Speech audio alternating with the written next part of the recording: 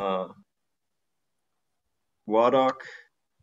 Ernestina Giudici, hello. We have the incoming team of the US International Humanistic Management Association, President PJ Dillon. You want to wave? Great. And we have Jennifer Hancock. Yes, thank you. And Ariane Saini. Thank you. And Ernestina Giudici is the leader in the Italian space. I wonder if we have people from the Mexican space, the Latin American space. I think they have a concurrent meeting today. And then we may have folks from Manuel Guillen, I just see. You wanna say hello, unmute so that people can see you from the Spanish group. Great to see you all, especially, well, all the well-known friends, Sandra, Donna. Great to see you all, Jennifer. Michael, thank you for the invitation. This is awesome. Great, and it's the benefit of the online format that we can all join from different places. So yeah, I'm gonna leave the space open maybe just for Jim, for Erica, for PJ, for Jennifer, for Ariane, for Ernestina, for all of you to just share what you feel is important for us to get going. The main intention of today is really to spark a conversation. So Jim and Donna and Jeffrey and Bob will share briefly, but then we want to have a conversation first between amongst them, but also between you. So I want you to just consider your questions, put them in the chat possibly, but also be ready to just engage directly. And for that, it would be fantastic if you can turn your camera on. So thank you all. Erica, Michael, you want to chime in, or Jennifer? Yeah. Can we start with some information about IMA? So, you know, if people aren't familiar, we can give them kind of an update on who we are and what's going on and where to get information. So PJ, do you? Before we do that, just on behalf of some of the leadership team that's turning over, so that would be David Wasilewski, who's our outgoing president, and myself as outgoing vice president. We welcome everyone. Thank you so much for being here. And with that, I'd love to turn it over to PJ, our new president, and Jennifer, our new vice president. Great. Thanks, Erica. I'm so excited to be here today and to be with this group of people. I think IMA's just been such a wonderful opportunity to expand our knowledge and our focus into, you know, humanistic management and dignity and well-being and flourishing. So thank you all for joining and being a part of this conversation and being a part of this space. And I really want to point out how fortunate we are too to have such a great board of directors for the US chapter. So in our US chapter, we have myself as the incoming president, Jennifer Hancock as the incoming vice president. And we also have Ariane Saini as the managing director and Elizabeth Castillo as our secretary. And we have other board members as well who join and bring their expertise, such as Gerard, I think it's Farias or Farias? Gerard. So Gerard's here today, I know, and Akil, Tirmizi, and Jyoti Bachani. So we have such a great group of people. And one of the things I would love for you all to think about today as we're going through, you know, what are some areas that you would want to contribute to, would want to get involved in? And there are lots of different ways for you to do that to help kind of move this discussion forward, especially around, you know, implementing it. How do we implement this within our education, you know, within our pedagogy, within our practice, even practice within the classroom, right? How do we practice being humanistic professors and teachers, right? What does that look like? So there's a lot of different ways too that you can get involved. So I really welcome everybody here today. And Jen, I don't know if you want to say a couple of words as well about how to get involved. Sure. So for me, IMA has been kind of a brain saver for me over the last few years. The friendships I've developed through volunteering, the relationships, the sense of optimism that positive things are indeed happening despite what all seems to be going on in the world. It's just been a wonderful thing to keep me going and being optimistic. And then again, the friendships and the relationships that I've developed through the volunteer work they mean the world to me. So I do encourage you to download the link we gave you to the PDF. It gives you some information on what all we have going on, the national, the international, the different projects, the resources we've developed for teachers and other things, the books that have been published. There's quite a lot that has been accomplished over the years. So I encourage you to download that. And then if you have questions or are interested in getting more involved or learning more about any of the projects, just to lurk, let us know. Wonderful. Any other prior comments before we officially get started with our panel in a minute? We have more time for conversation in the break, and we will have time in breakout rooms in the break to invite you to just informally connect as well. And then we have a workshop coming up after that that will be co-led by Michael Gelb, who will join at 11:30. So, and I just discovered Raj Sisodia in one of the tiles. Thank you, Raj, for being here, because I think in many ways you made some of those connections. Raj, Bob, and Michael, somehow they're all a team. And so thank you for being here with us as well, and feel free to contribute. Sure, my pleasure. Anything you do and anything that has Sandra and Bob and all the other great people I see on my screen, I'm happy to be part of. Wonderful. Thank you. Thank you all. So, Erica, a final word or? No final words other than, again, so pleased to kick Academy pre-conference off with everyone. And we certainly have many sessions at Academy as well. Starting Friday morning, we have some PDWs around transformation, bringing the manager back in, and how we actually do the type of research, scholarship and teaching we want to do, and how we get it published. There's a great editors panel coming up, and many other things. We can try to put a link in for that as well. Welcome again, and I think we can kick off. Thank you. Well, thank you again for joining. Welcome. Good morning, everybody. Again, the topic that we're discussing is dignity and the transformative power of that concept for business education, and business research. And Jim, you have dug into that concept. You have introduced that concept also within an article that I think Sandra would agree is sort of a foundation for an alternative way of seeing the kind of work that we're doing in business schools specifically. And so maybe you just want to take it away for 5 minutes, give us a little bit of an input on what you see as that power, and where do you see the challenges and the opportunities? Oh, well, thanks. Thanks for the nice introduction. And as always, Sandra, thanks for being you. I feel like I'm nothing without you.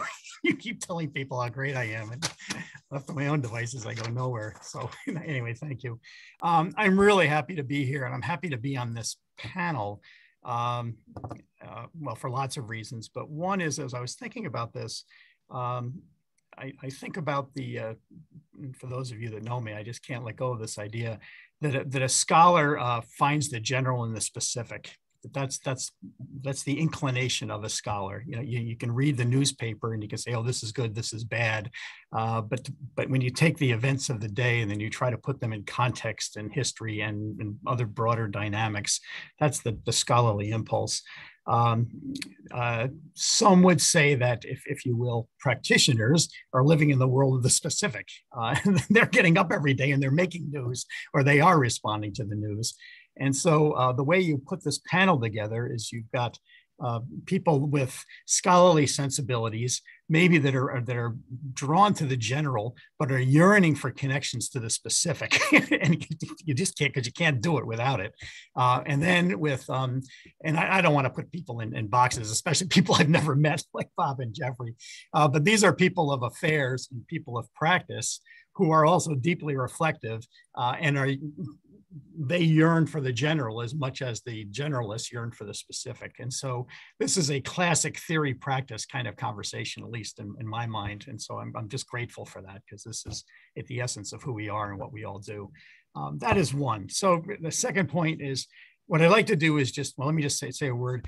I'd like to just raise a couple of points and then end with 3 questions that we can talk about. That's what I'm up to here. So to go back to the scholarly disposition, I find myself at a very general level, just wondering about the state of the world. And so for the last, God, who knows, 10 years, I've been trying to pay attention to all the concerns about the Anthropocene and what's in store for this planet. In recent times, as I try to read outside of our domain, this idea of cascading extinction has caught my attention. And right now, 2% of all life forms on the planet are at risk of saying goodbye. The estimates are that by 2025, it could be, in 25 years, it could be 20 to 25% gone.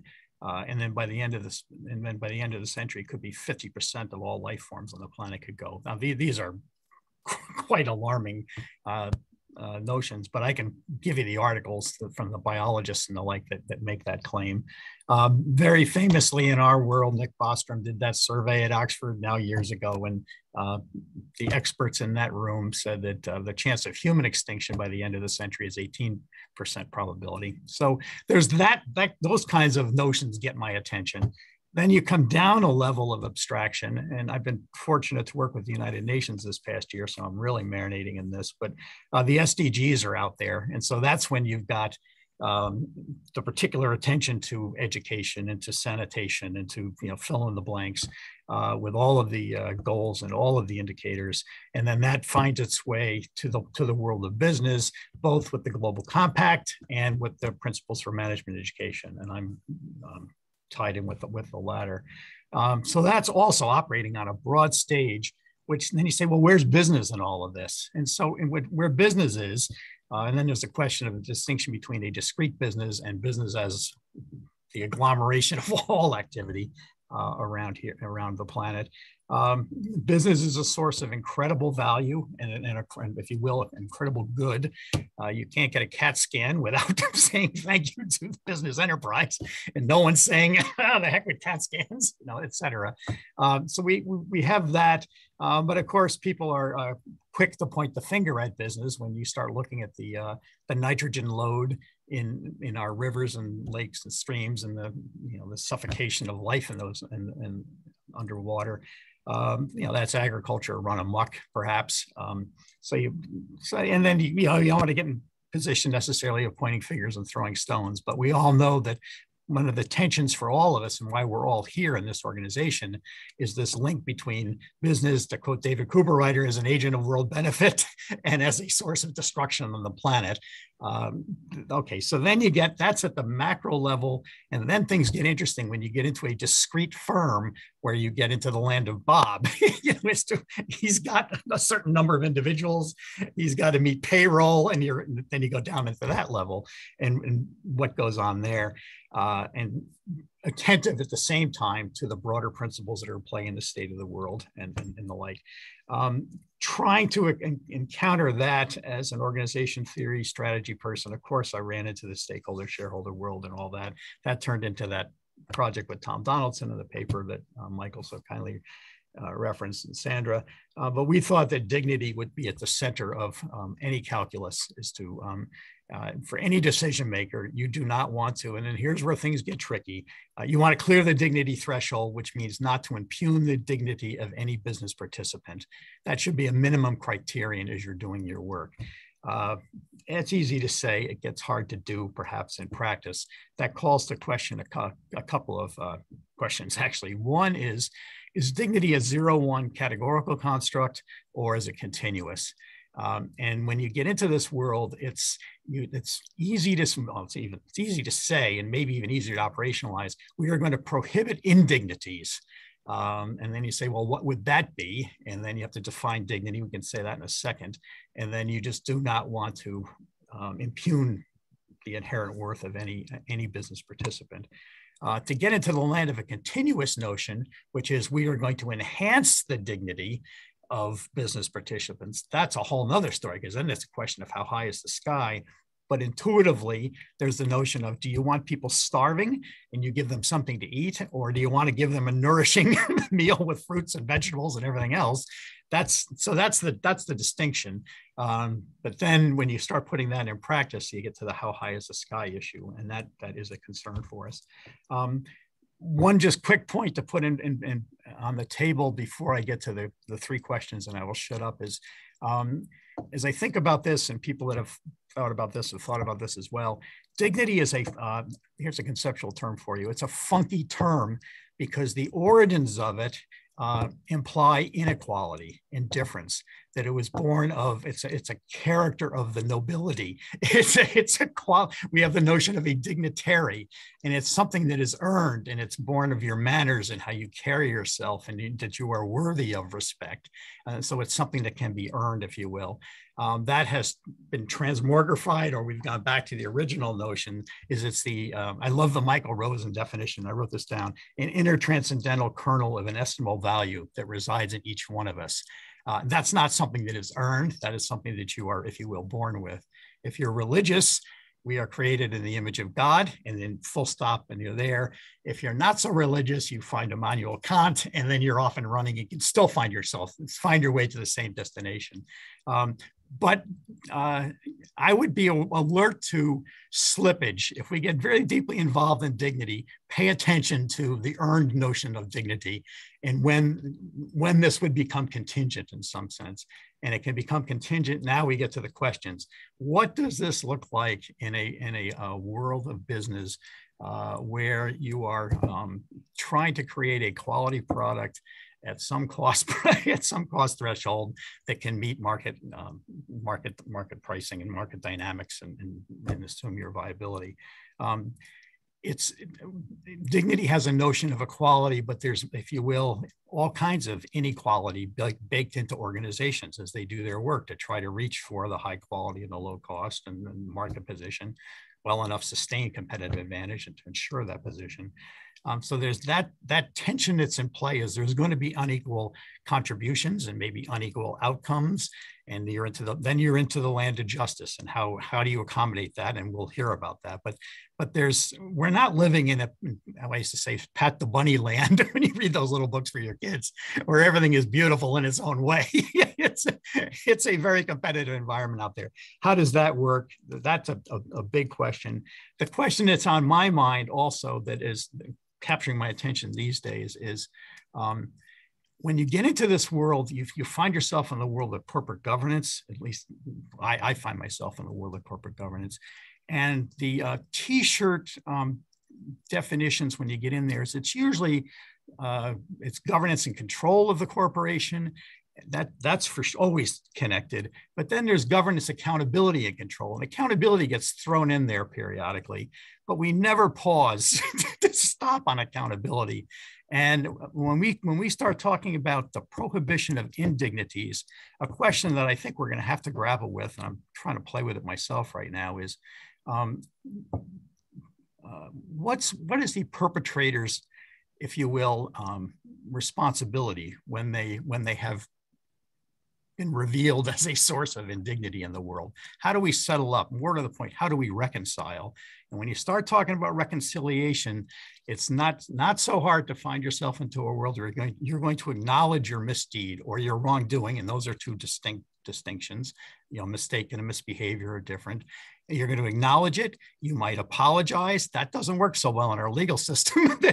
You start apologizing and you're going to pay for that. But what's the nature of the restitution / reparations? That's in the air these days, to account for that wrongdoing. And then what's the nature of atonement? And then maybe even punishment that you would take in that world. And then on the victim side, if you will, how do you engage that world where a firm maybe has been going through that, where, as you know, forgiveness can be weaponized. And then you don't, so that you don't want that to happen necessarily. So what does it look like to be on the receiving end of this? What is the nature of forgiveness? Is there room for any mercy with respect to that behavior?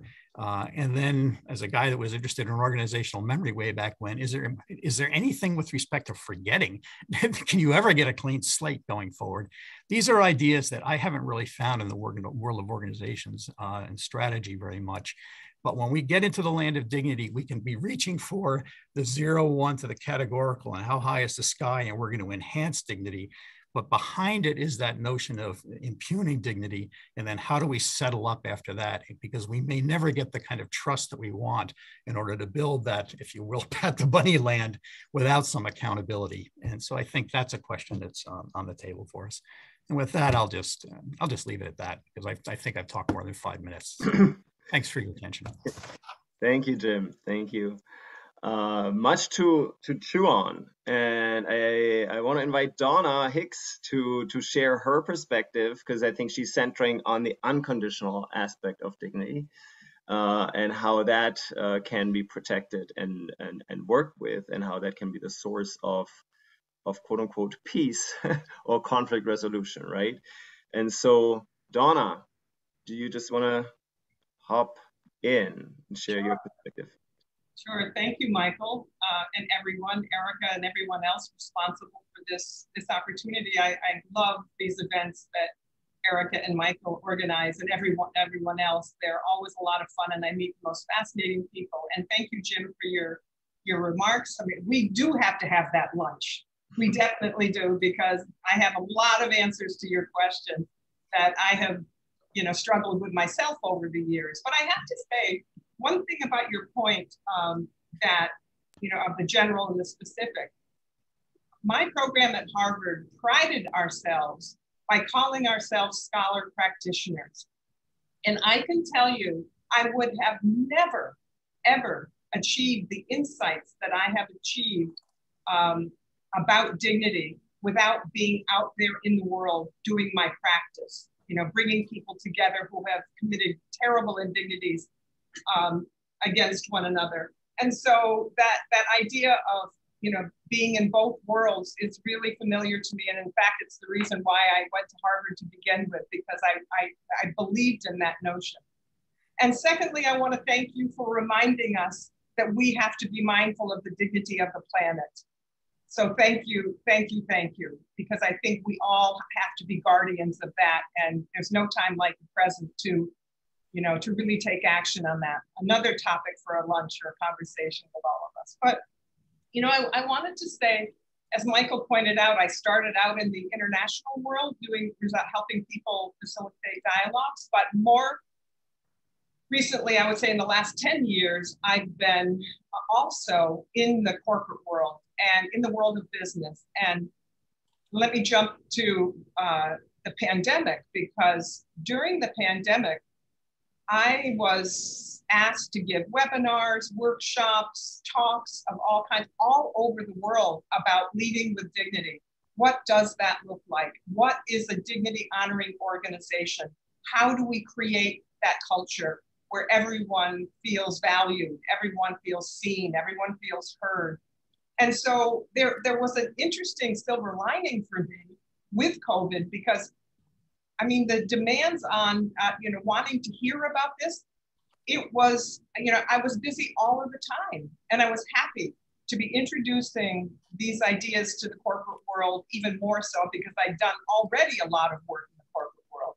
So what I found is that dignity is important in the workplace, no matter what the time or what we're dealing with. But during COVID, it came to the fore. The necessity of dignity came to the fore. And what do I mean by that? Well, what I discovered is that people were hungry for something more positive, something that they could do to not only enhance the lives of their people, I'm talking about management now, but they were also really interested in creating new opportunities for themselves, for inner growth. And so those two things put together, they wanted to create an environment where people, really felt like they mattered and that people, to use Bob's words, cared for them. And so I was just blown away by the number of people who were, and all over the world, not just the United States. And so, I shared with them certain things that we've learned about dignity that we might not have had even an idea to think about before COVID. And things like, you know, the science has shown us, the science of neuroscience and behavioral psychology and other disciplines have shown us that human beings need connection to survive. And what does that look like in terms of how do we create those connections in the workplace? You know, Jennifer made this lovely comment in the beginning saying one of the things she loved about being on this committee is that she made all these connections with people. And it's no accident that Jennifer said that, because we all, I mean, if we are really in touch with that part of our humanity, nothing feels better than a great relationship.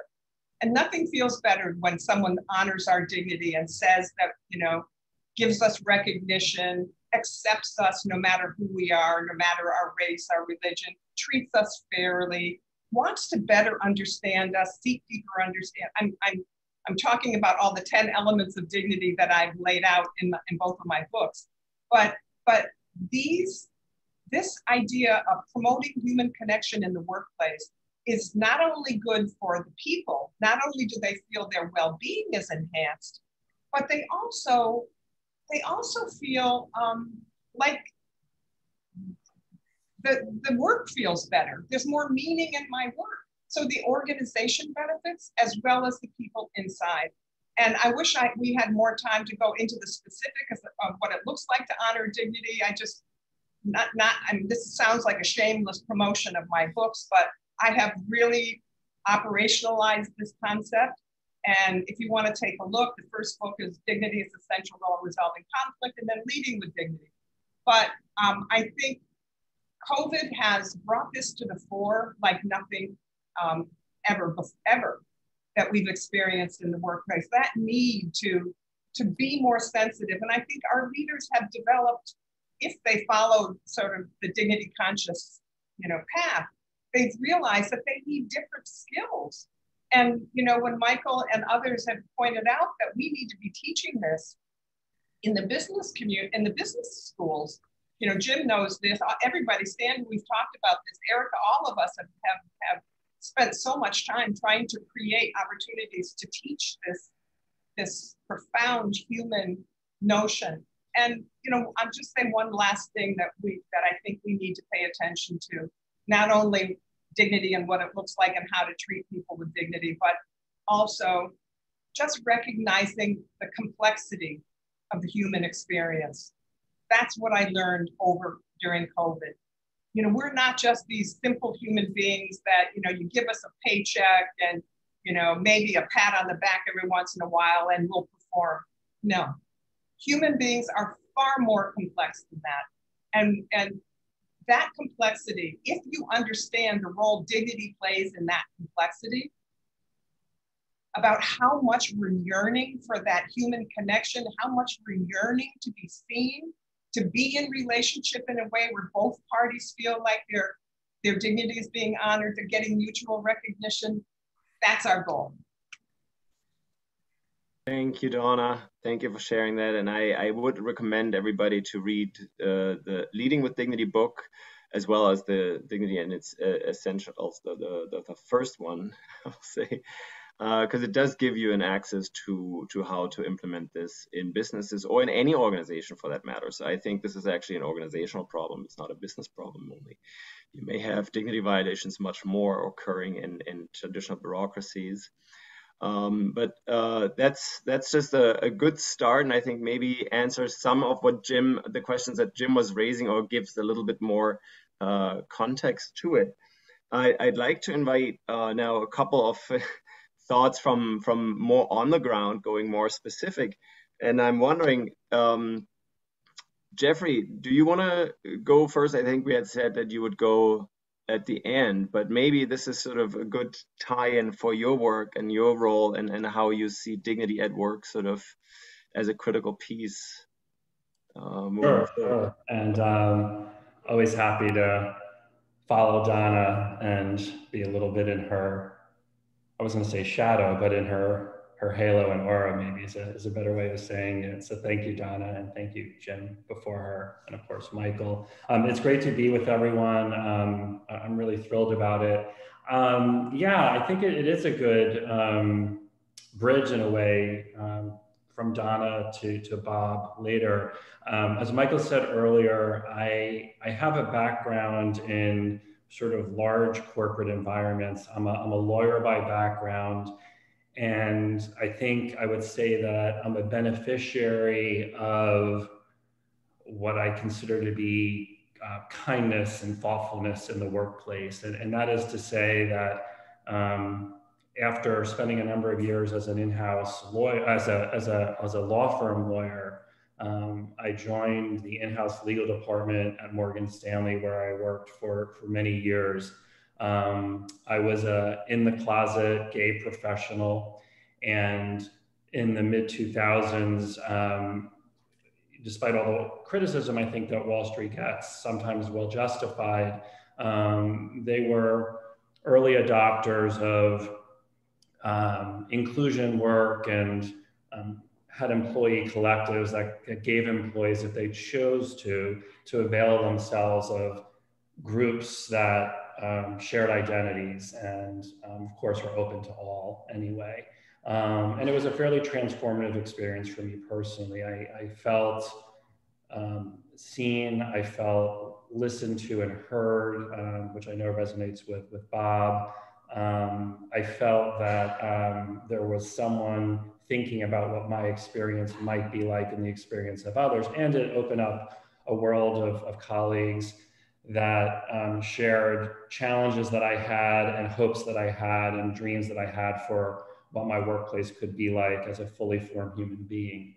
And that sort of shaped a lot for me, how I began to think of something that I didn't really label as dignity at the time, but have now come to appreciate through a different lens. And I sort of evolved from, being involved in that sort of organizational culture work as a pro bono contributor, if you will, alongside my day job, to leading global inclusion and diversity at Morgan Stanley, and then in the tech industry for companies like Apple and Twitter, as Michael mentioned. And so my work now is a little bit different, but quite related. I lead a new program at Robert F. Kennedy Human Rights. Our organization is built on Bobby Kennedy's ideals of justice, equality, and peace. And we consider our Constitution, if you will, as a human rights organization, the Universal Declaration of Human Rights, which of course is not irrelevant to some of what we've been talking about, in the sense that the UDHR, as Donna of course knows quite well, is really based and founded and anchored on the concept of dignity. Article 1 says that we are all born free and equal in dignity and rights. And Article 23 of the UDHR is specifically focused on the workplace, and that we are all entitled to just and favorable conditions of work, to favorable remuneration, to a workplace free of discrimination, and to remuneration that really affirms our human dignity. Human dignity is specifically built into Article 23 of the UDHR. And so as a human rights organization, some may think, without thinking too hard about it, like, what is RFK Human Rights kind of doing in the workplace, if you will? We believe that human rights don't stop at the workplace door. We all spend a third of our lives or more at work. I think work is only rivaled by sleep. And sometimes work actually outpaces sleep for many people, especially if you factor in commuting times and thinking times, because we're all sort of thinking about work way too often outside of the actual job itself. And so with people giving all that they give to an organizational enterprise, and the organizational enterprise being successful in making a difference in the world, or for their customers or clients or people whose services they benefit, they can't do it without the energy and the work of the employees who are making a difference for whoever it is that the organization is serving. And so, you know, the fact that dignity should be centered in a workplace is not really that surprising when you think about it. The unfortunate thing is that most organizational leaders don't receive any guidance on how to uphold dignity in their workplaces, even though we, of course, our workplace is a major source of the affirmation of our dignity in our lives because we spend so much time at that place. And so it would be a shame if our dignity wasn't more centered in a specific way in the places where we spend so much time. And that's what our emerging, excuse me, what our emerging work is focused on. What does dignity in the workplace mean, and how can it go from being more than a performative slogan? You see them in value statements, you see them in employee handbooks. You know, I'm in San Francisco in the Bay Area. We like to post, you know, cool looking things on the walls. So you may see dignity on a wall somewhere, but what does it really mean? And so the way that we're looking at this and more specific, you know, thoughts and actions will be forthcoming this fall. You know, you could follow us about that. Just the plug that we're at RFK Human Rights on Twitter. I am JMS San Fran on Twitter, and we have a website, but that will all house our core thinking on this, which, you know, we are very grateful for, you know, the example that Donna has set in her work and other leaders in this space, including Michael and many other people. But we're really thinking about it in terms of what is really the foundation? What does it all mean? Why do managers and leaders play a particularly special role?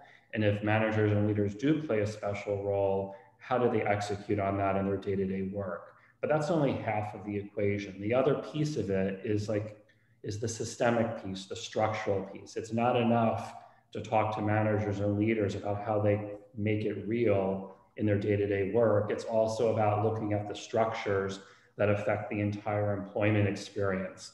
So we're thinking about the elements of dignity and other things as it relates not only to how you lead a team or how you lead a function or how you just lead as an individual, but really the sort of entirety of the employment life cycle. What does it mean to have a dignity-centered recruiting process? What does it mean to think more consciously about an onboarding experience?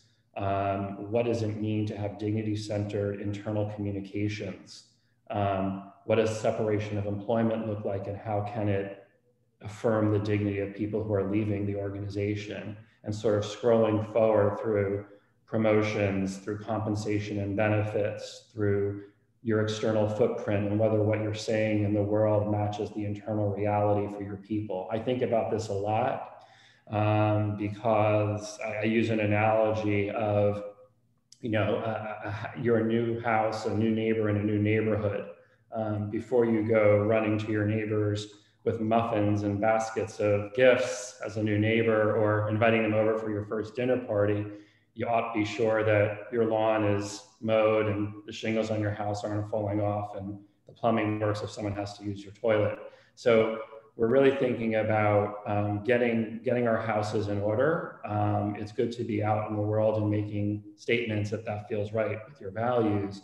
But if it doesn't ring true to your own employees, it could quickly diminish their dignity because what you're saying to the world, and perhaps as a PR or marketing effort, doesn't ring true to the experience that they're living in their 7, 8, 9, or 10-hour days. So anyway, I'll sort of leave it there, but that's some of how we're approaching this work. We're really excited about it. It's timely. You know, there's so many things happening in the world, and you know, Bob has written about. You know, I go back to Bob's LinkedIn post from before the election, and just how in these incredibly volatile and charged times where we're just not seeing each other or hearing each other, there has to be a better way forward.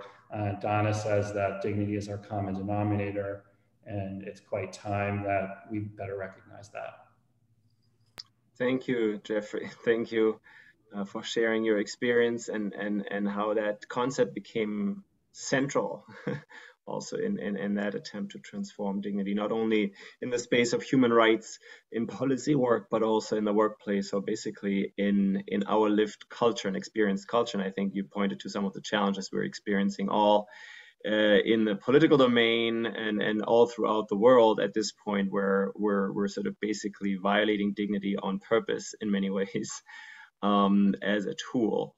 So without further ado, I want to invite Bob Chapman to share his experiences of really transforming his organization, I would say, if I may, from what we call an economistic one towards a humanistic one that focuses on dignity and really honors that value, that intrinsic value that Donna describes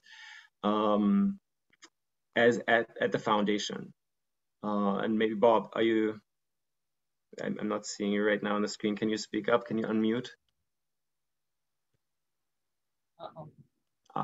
Okay, now can you hear me? Yes. Why don't you take it away? First of all, thank you, Michael, for the opportunity to be with this amazing group of people that you've introduced. Donna is an inspiration to me. She has given me greater meaning and purpose than I would have ever imagined. But let me start off for this group with, let me explain. We've heard some very intelligent people talk. I'm a simple accountant born and raised in Ferguson, Missouri, okay? So you have to put that in some context, okay? So I'm not a psychologist, I'm not a professor, I'm not academic. I'm a pretty simple guy, blessed.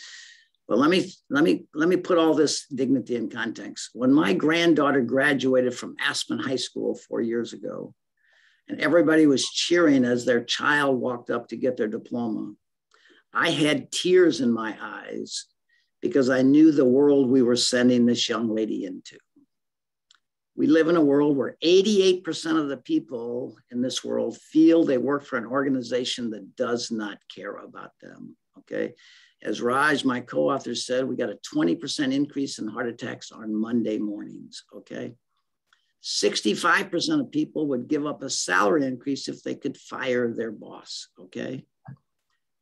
Why would you want your child to go into that world, okay? That is the experience I had. And I wanted to give you that as the background. The word dignity was introduced to me by really Tom Friedman when he wrote about the article. We don't have a poverty of money in this world. We have a poverty of dignity. And that led me to Donna, who wrote the book. And let me just say to you, I don't use the word dignity. Raj and I came up with a name for our book, Everybody Matters, okay? Everybody matters, okay? And that view came from my revelation that everybody in our span of care is somebody's precious child who in our work environment we have for 40 hours a week. When you don't look at the people in your span of care as direct reports, accountants, engineers, machinists, hourly workers, salaried workers, when you look at them as somebody's precious child, it changes everything. I believe that we were blessed with a leadership vision that was the way we were intended to live and work together. I believe that. I believe some higher power gave this accountant from Ferguson this vision of the way the world was meant to be. I believe that this vision addresses many of the societal issues we face in our families, our communities, and in the world, okay? We have been treating the cancer of, Barry Wimler has been out trying to change organizations, find people who believe what we believe, people like American Airlines and Myers Food Stores and Shell Oil Company. We've been trying to share our vision with them, but what we realize is we've been treating cancer, but we have not been curing cancer. What we've realized is that the cure for cancer is our education system. That is the issue we face. That is the vaccine. I asked the Harvard people one time, Jan Rifkin at Harvard, what was the purpose of education? And the original purpose in America was so we needed informed citizenry so we could have a democracy.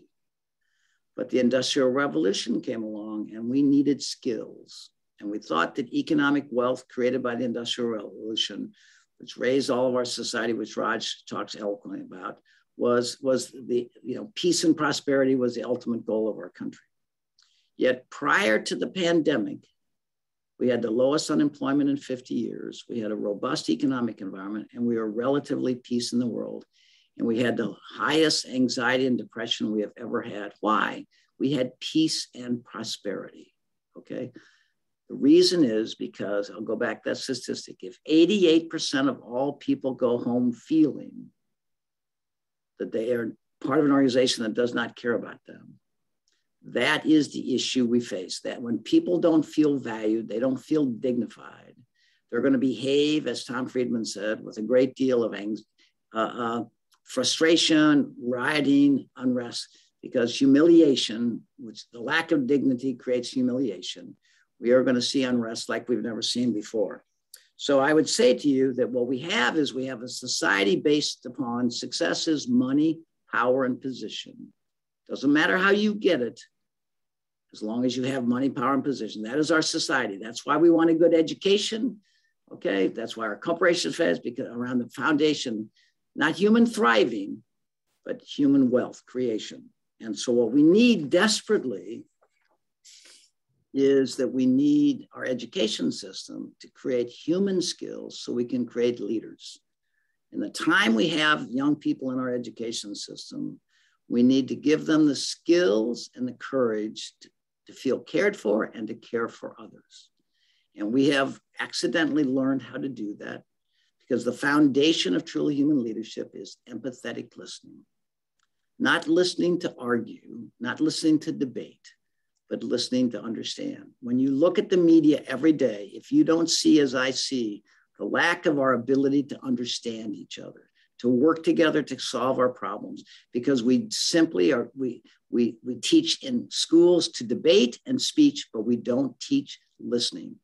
That is the biggest thing I want you to walk away with. The solution to what we face in this world, the lack of dignity, to create people who feel valued, is when you listen to them with empathy to understand, not to judge or debate. You create a sense of dignity and a sense of purpose that is beyond your imagination. I would say to you that in our company, so we began this journey very eclectically through a series of revelations that I had that changed me from management to what I consider truly human leadership. Management means, the word management means the manipulation of others for your success. Leadership is the stewardship of the lives entrusted to you. Looking at those people in your span of care as somebody's precious child and giving them a grounded sense of hope for the future. That is what we desperately need. Our education system has got to create human skills along with academic skills so we can create leaders in every part. I speak all over the world in every part of society, healthcare, education, the military, government, business, nonprofits, in every part. It's not just business. The level of suffering of people being used for the organizational goals is at an epidemic level, okay? That is the core issue. And when people feel used for somebody else's purpose, they don't feel a sense of dignity, okay? And that is the issue. So my declaration of human rights is everybody in every part of our society deserves a leader who has the skills and the courage to care for them. That is the declaration of human rights that I see. Our vision for our company is we measure success by the way we touch the lives of people. That, okay, that came about at a time of the Enron scandal and a lot of government scandals where I said, success in the world is too much about money, power, and position, and it needs to be the way we touch the lives of others. As Bill Urey at Harvard said, we need to move from a me-centric world. It's not all about me. It's about how we serve others, okay? That is where the greatest joy and the greatest satisfaction comes from. So again, I want to stress to you that we call it people, purpose, and performance. And the words are in that order. It starts with our fundamental right, obligation to the people we have the opportunity to be stewards of, around a purpose that inspires them to share their gifts. And then we have to create human and economic value. We cannot sustain organizations if we are not creating value, human value and economic value. Our share price, so all these efforts we're talking about here in terms of caring for people, which we actually have a university, And the three things that, again, this all came because somebody asked me 15 years ago, what is my greatest concern? I said, my greatest concern is I was blessed with a leadership model that could heal the world and it would die with me. And so I said, the next morning we got up and said, okay, you've now created my concern. How are we going to address that? And we decided we needed to create disciples who would believe what I would believe and would carry this well beyond my time and spread this around the world. The problem was we couldn't create disciples with our education system because they are skills factories. So we needed to create a university where we teach people how to be leaders. The unique thing is the three things we teach came from my experience in parenting 6 kids. It didn't come from my business school. It came from my parenting. And Simon Sinek and I always say parenting and leadership is identical. Parenting is the precious people that come into our lives through birth, adoption, or second marriage that we all take very seriously. What is leadership? The stewardship of those precious lives of people that walk in our building around the world who simply want to know they matter. So the 3 things we teach are empathetic listening, recognition and celebration. How do you let people know they matter? Back to Donna's point, which gives them dignity. And then a culture of service, seizing the opportunity to serve others, moving from a me-centric to a we-centric, okay? That is what we desperately need. The interesting thing I want you all to understand is that when we teach those fundamentals at work, 95% of the feedback we get from our students in our company is that it changed their life. Their marriage is better. Their relationship with their children is better. They don't say I ran a better accounting department or better sales department. They immediately go to the most important relationships. And as Raj knows, as Simon Sinek knows, when you meet our people in our company, which Michael's going to do, they describe our company as a family.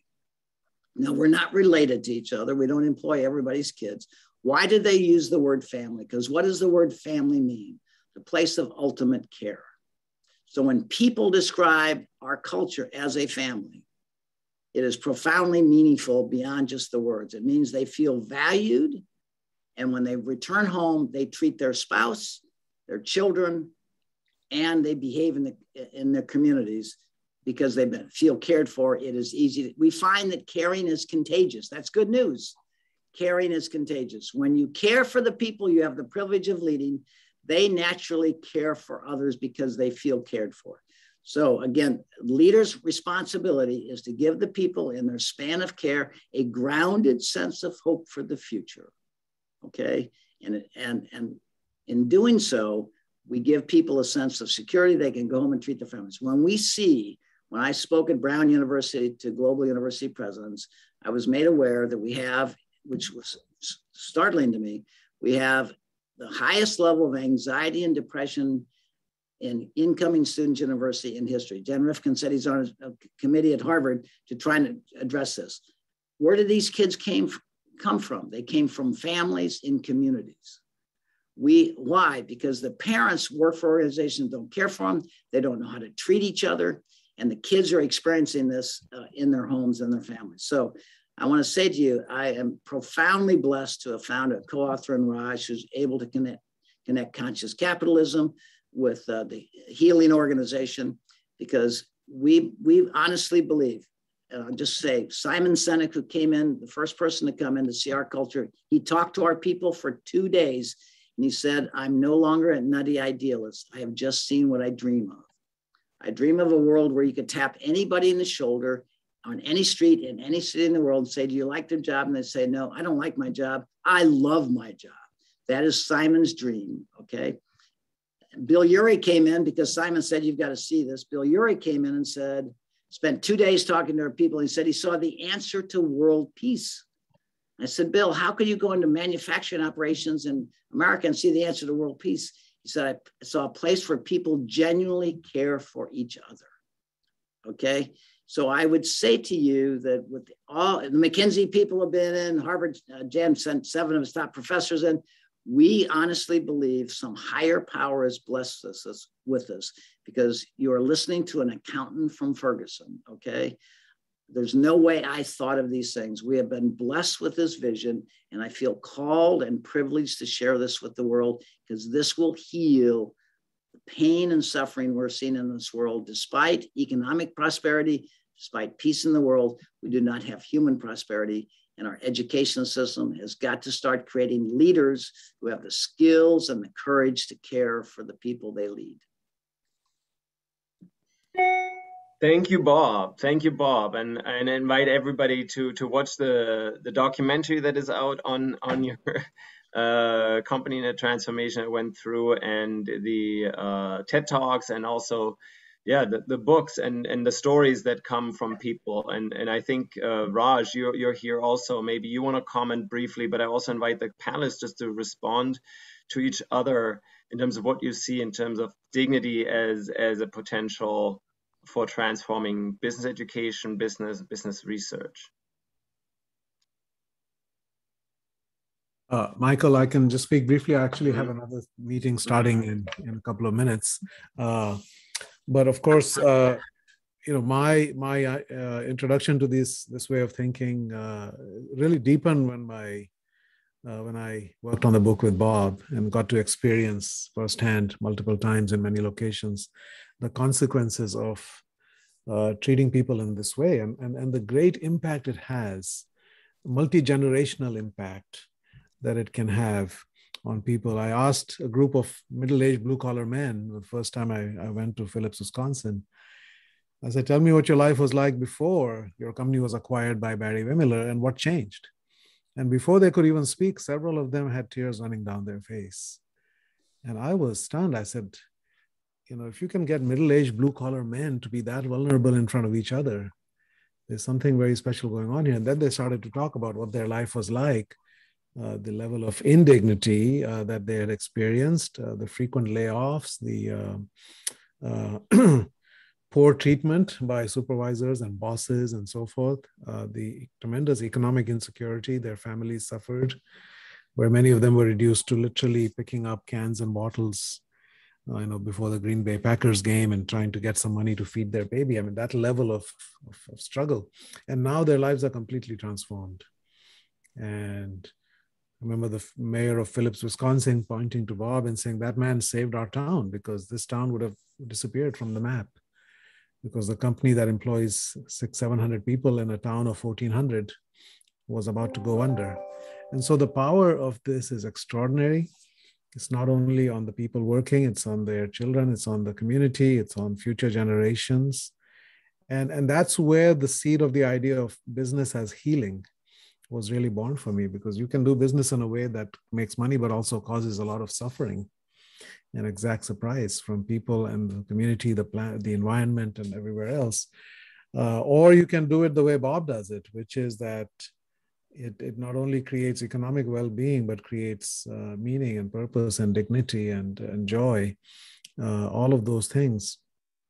And, if you look at Bob, since the time we wrote the book, he's probably acquired another 30 or 40 companies. He's up to 120 or so now, never sold a single one.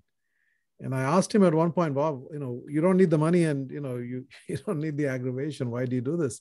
And he is driven by this idea that he wants to touch as many lives as possible, in this lifetime. And I said, Bob, you're not running a business. You're spreading a ministry. It's a healing ministry that when Bob Chapman comes to town, when Barry Wehmiller acquires your business, you have a future, your children have a future. There's all kinds of beautiful things that come out of that, And so Bob feels an obligation to grow from that standpoint, because there are people waiting for this. Most businesses grow because they want to make more money and, have more power and more impact. And that kind of growth can often come with a lot of suffering. It's like building an empire. Most empires in the world grew through conquest and wars, right? And business empires, very often grow the same way. When 3G Capital acquires your company, they'll lay off 20-30% of people and put everybody on strict cost controls. And it's just, life becomes very grim under those scenarios. Whereas when a company like Barry Wehmiller acquires a business, life transforms in the positive direction in every way, financially and all the other dimensions. So I think it's just extraordinary. And I think this framing of dignity, I think, is very powerful, because it is about putting the human at the center. And when we talk about wholeness, that's about healing, and that's about holiness. And we are creatures that are worthy of that level of care and treatment. So I want to thank you all. I have to actually run, but I did want to stop by and hear Donna and Bob and Jim and Michael and everybody else. So thank you. Great to see you all. Thank you, Raj. Thank you for sharing your perspective. Much appreciated. Anybody want to comment from Donna? Yep. Yeah, I love what Raj just said, and on the heels of everything that Bob said as well. I want to share an experience or many experiences that I've had around teaching dignity in organizations, and because I think the suffering that Raj was talking about just now and the need for healing, it comes out of ignorance. That's my experience. When I go into an organization and I introduce dignity, first thing I do is give them I call it a Dignity 101 seminar. I share with them everything that I have learned so that we share the same language.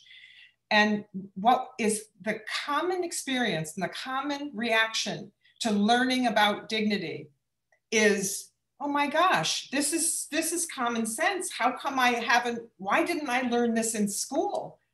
I should have learned this starting in kindergarten. It should be in every public school system, knowledge of this. But in academia and in education, we have not been very good at teaching our students about the world within. And we talk about the world and all of the, academic pursuits, but we don't talk about the world within and what it feels like to be cared for, what it feels like to know that you are born worthy no matter what, all of these things. And the leaders that I work with, they're almost embarrassed because they didn't know this already. And I say, hey, look, we've got to take the shame out of this. Because if we shame each other for not knowing something that we've never been exposed to, I share Bob's passion in trying to do the most that we can here in our lifetimes to promote this mutual, desire to see people end suffering, and especially the kind of suffering that we can do something about. And so, Raj and Bob, I loved their book. And in my book, I wrote about them and I said, you may not know it, but you are powerful dignity leaders. They didn't use that language, but I gave them that title. You two are, dignity agents of the masters of dignity. So this ignorance, Michael, I think in answer to your question, what is the transformative power? It's just like any other piece of education. If we start taking seriously the world within us and understanding what it means to be human, how that affects not only how we feel, but how that affects our relationships, what happens in particular in organizations or in the workplace when people feel that they have been recognized and seen, as I said earlier. It is extraordinary. And Bob is, his team there, they've been doing this now for years. So I want to take the shame out of not knowing, right? Because and I also always want to add to that, when you know, you're responsible. So once you get this stuff, I think it's our responsibility to share it, to make sure other people understand this, to treat our friends, our family, our coworkers, everybody we come in contact with, including our planet, Jim, what it's like, and to show that we really are humble servants of something so much bigger than us. This planet that we live on, this universe that we call home, if we don't figure out how to take care of each other and how to take care of our communities, our nations, and everything, outside of that, certainly our planet, our home is going to be in shambles. I like what Jeffrey said about our house. Is our house in order? I'm not sure our house is in order, but I'm sure that collectively, those of us here on this panel, we would all agree, we can do something about it. I could just jump in on that.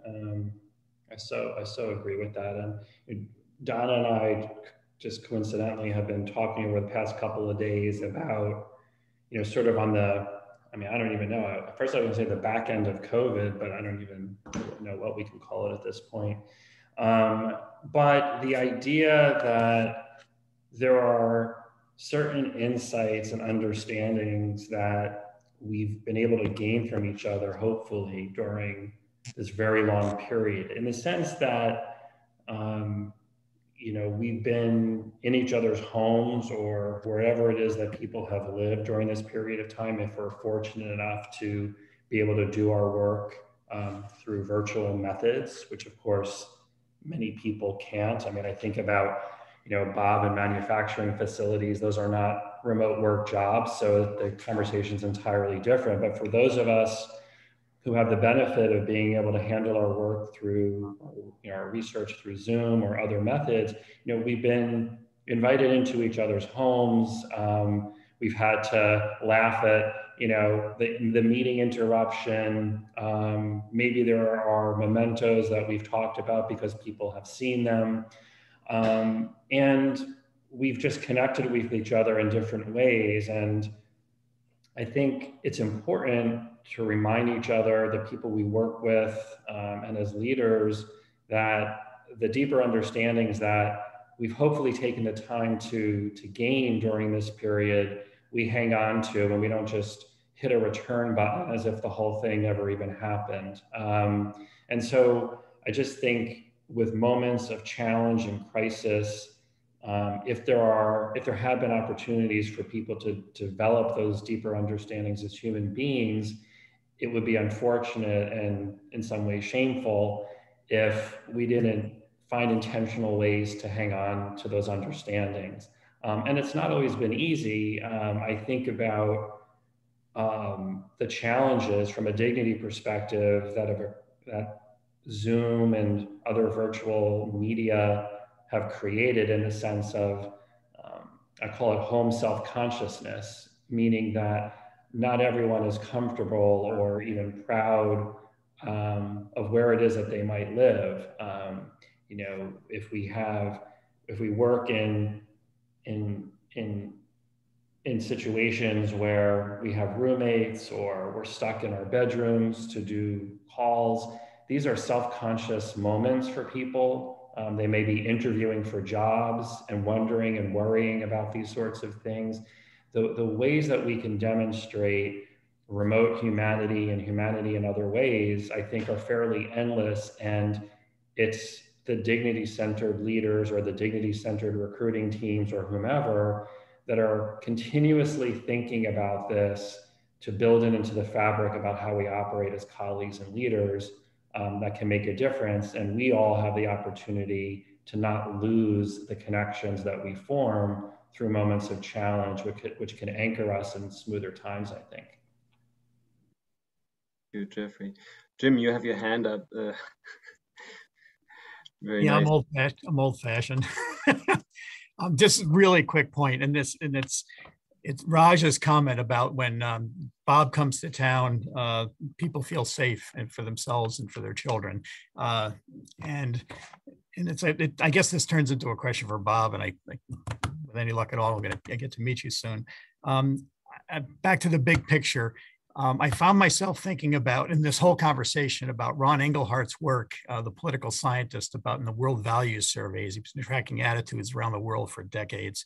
And what he finds is that, and he's got a book called Cultural Evolution that I would recommend to anybody.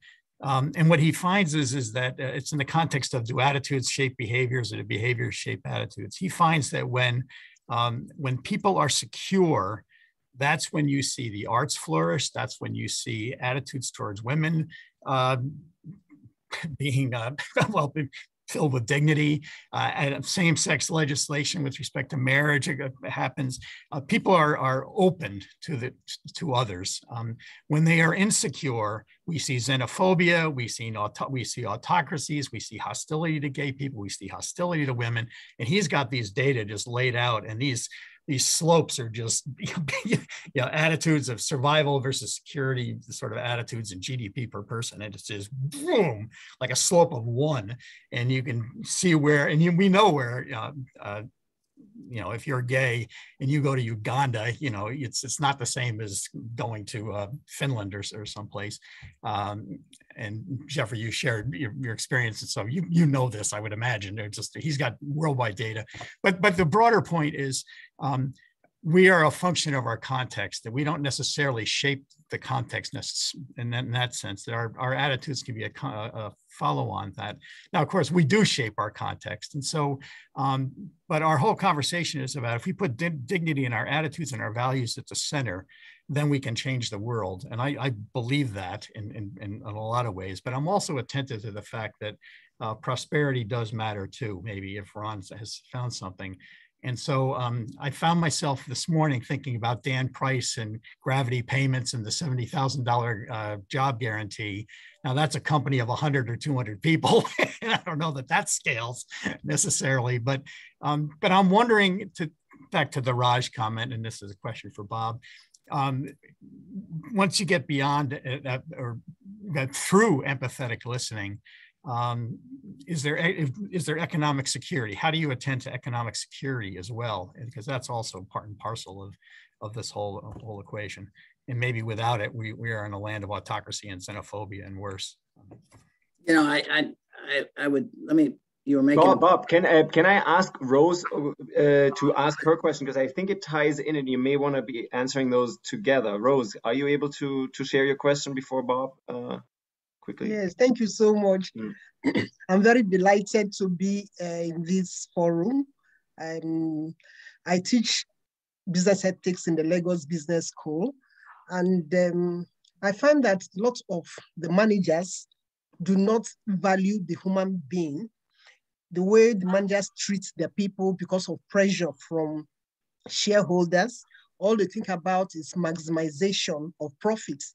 I've been in a class where a chief executive officer told me that, he doesn't really care anything about the human being, that's to get things done, that he reigns abuses, because I come from Lagos, I teach in Lagos, so the environment is quite different from what you have in the US.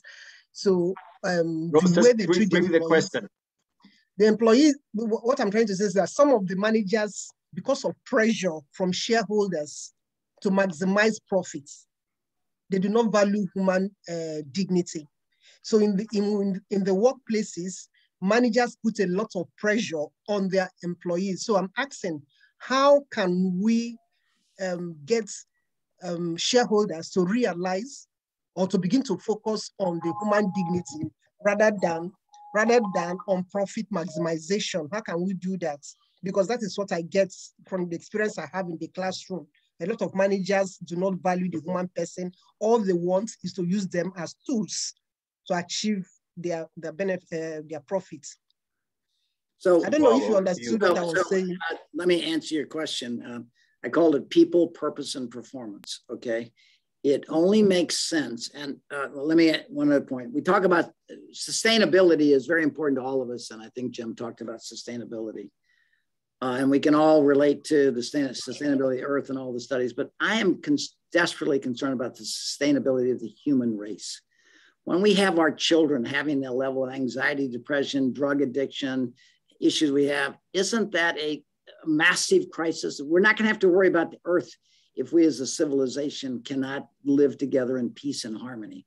And so I would say to you, my definition of sustainability is what we teach is how to live together and serve each other, okay? I always say we're gonna put all the nonprofits out of business because we won't need nonprofits to fix what we broke, okay? We will have, when people feel cared for, they care for others. So let me go on to your question. Our company, is a privately held company, but still we measured by like any other company. Our share price has gone up 14% a year, compounded for 25 years. We've outperformed Warren Buffett since 1997. He's 8% compound growth and ours is 14%. It only makes sense even to an economic person, if you treat people with respect and dignity, they're going to share their gifts fully, okay?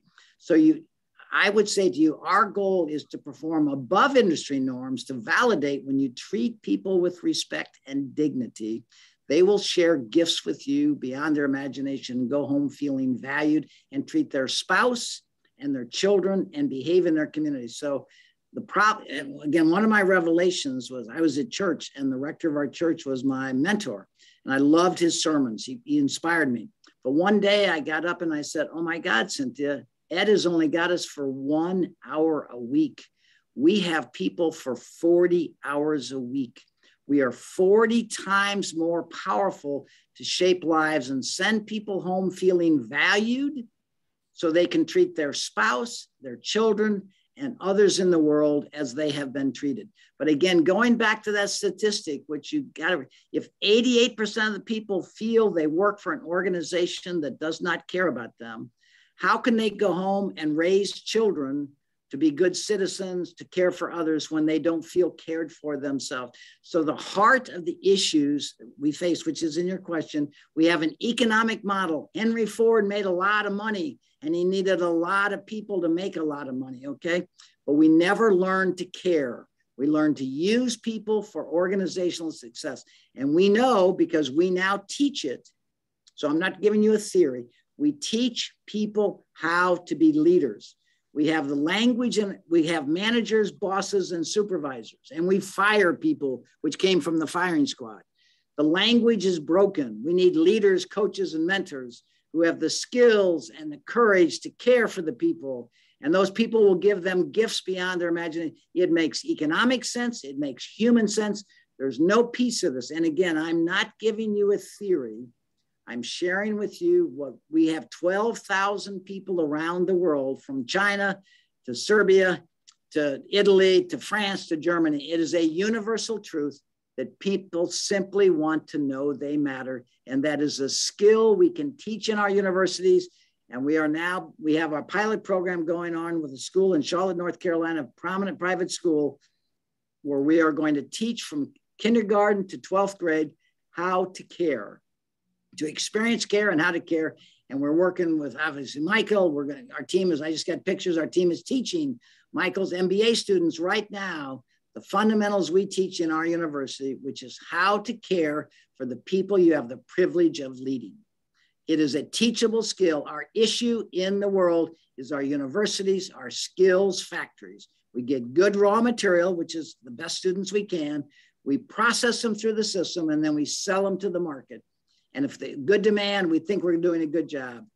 Our universities need to rethink the time we have these young men and women in our care. Are we preparing them to be leaders who have the skills of listening, recognition, and human skills, along with academic skills, so they can become leaders? Every part of our society and every part of the world is suffering from the lack of leaders who have human skills along with professional skills. Thank you very, very Jim, much. Thank you. Okay, great. Jim, does that answer your question about economic security and how to combine those? He came right to the edge of it. I don't, why would I ever deny anything you're saying? You've lived this. But I am curious about the economic security of your employees as well, in addition to all of it, especially if you're making money hand over fist. I'm gathering that you share that with your employees as well. Well, our expression in our guiding principle of leadership is we pay people fairly and we treat them superbly. What we have found, when you don't treat people with respect and dignity, pay is the only denominator they care about. In our situation, I will tell you the number of people that's interviewing with us that say, I heard about it, I watched your TED Talk, I heard you speak. This is where I want my child to work. This is where I want to work. Okay. And so I would say to you that, again, it only makes sense when you treat people with respect and dignity. Not only are you going to do a societal benefit, but they're going to share their gifts with you beyond your imagination. So again, I only emphasize the success of our company financially. And again, remember, we're the combination of 120 acquisitions around the world. This is not an American issue or a business issue. I see the pain in healthcare. I see the pain in our universities. I see the pain in the military and government. We are experiencing in our society the lack of dignity because we are using people for our purposes rather than caring for people so that they can be who they're intended to be. So we need leaders. We don't need any more managers or bosses or supervisors. The world desperately needs in every part of our society leaders who have the skills and the courage to care for the people they have the privilege to lead. Wonderful. And I think, Jim, you will also come and explore a little bit more deeply what the possibilities or what the on-ground reality may be, as some of us have the privilege to experience Philip's plant and see how that is working. There are a number of questions. We were supposed to, quote unquote, stop by now and move into a break, but I'm also happy to play now. I want to make sure the panelists are okay with that as well.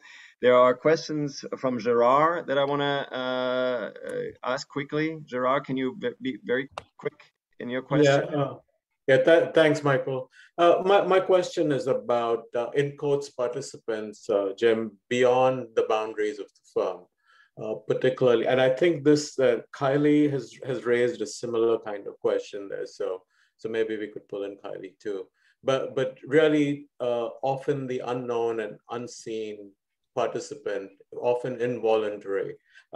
Example is the people of Lytton in Canada, whose city was destroyed, but possibly not because anything, or they didn't really impact it that much, but climate change has impacted them. So I think at least intellectually, it's easy to focus on employees within the firm, but there is the question of the impact of a firm's actions way beyond its boundaries. And I was hoping we could focus on that. I will remind you, our statement is we measure success by the way we touch the lives of people. We touch the lives of the team members, we touch the lives of our customers, our suppliers. We touch a lot of people's lives, and that is our guiding principle that drives, inspires our behaviors, not just our team members. We're not just a focus. We are trying to validate the trust people place in us in our communities and be good stewards of that trust.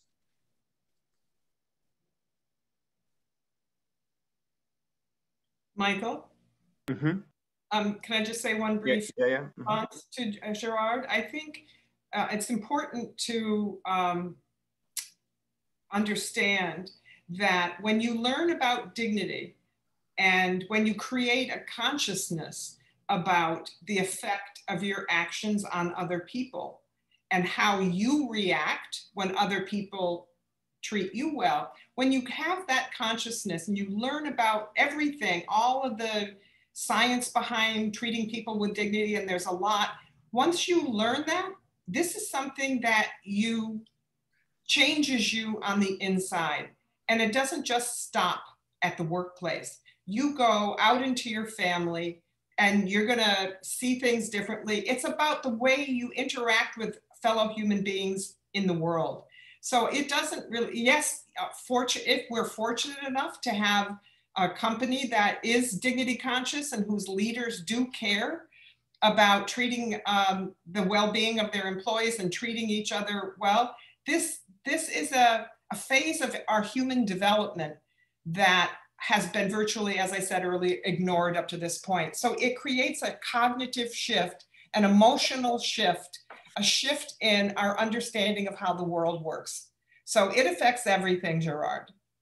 Hey, Donna, I was to add real quickly, a McKinsey partner in Amsterdam heard the speech I just gave you, and he had a bad taxi ride in Amsterdam, and he was ready to be pretty upset with the taxi cab driver. And then he thought about my speech, and he said, you know, that taxi driver is somebody's precious son, and I'm going to talk to him like I would talk to my son. So you're right. When we teach people how to treat each other, people treat others outside our company better, and the world starts healing instead of the brokenness we're seeing every day. I also think on that point, just to make a quick one, that we all have the opportunity, either because of our roles or our life experiences, to, leverage the influence we have on other systems. And so on the investor point, I do see many investors thinking differently about how they hold the companies they invest in accountable, whether you call it accountable on dignity or on other drivers of dignity. We're seeing more of that, and that's a good thing.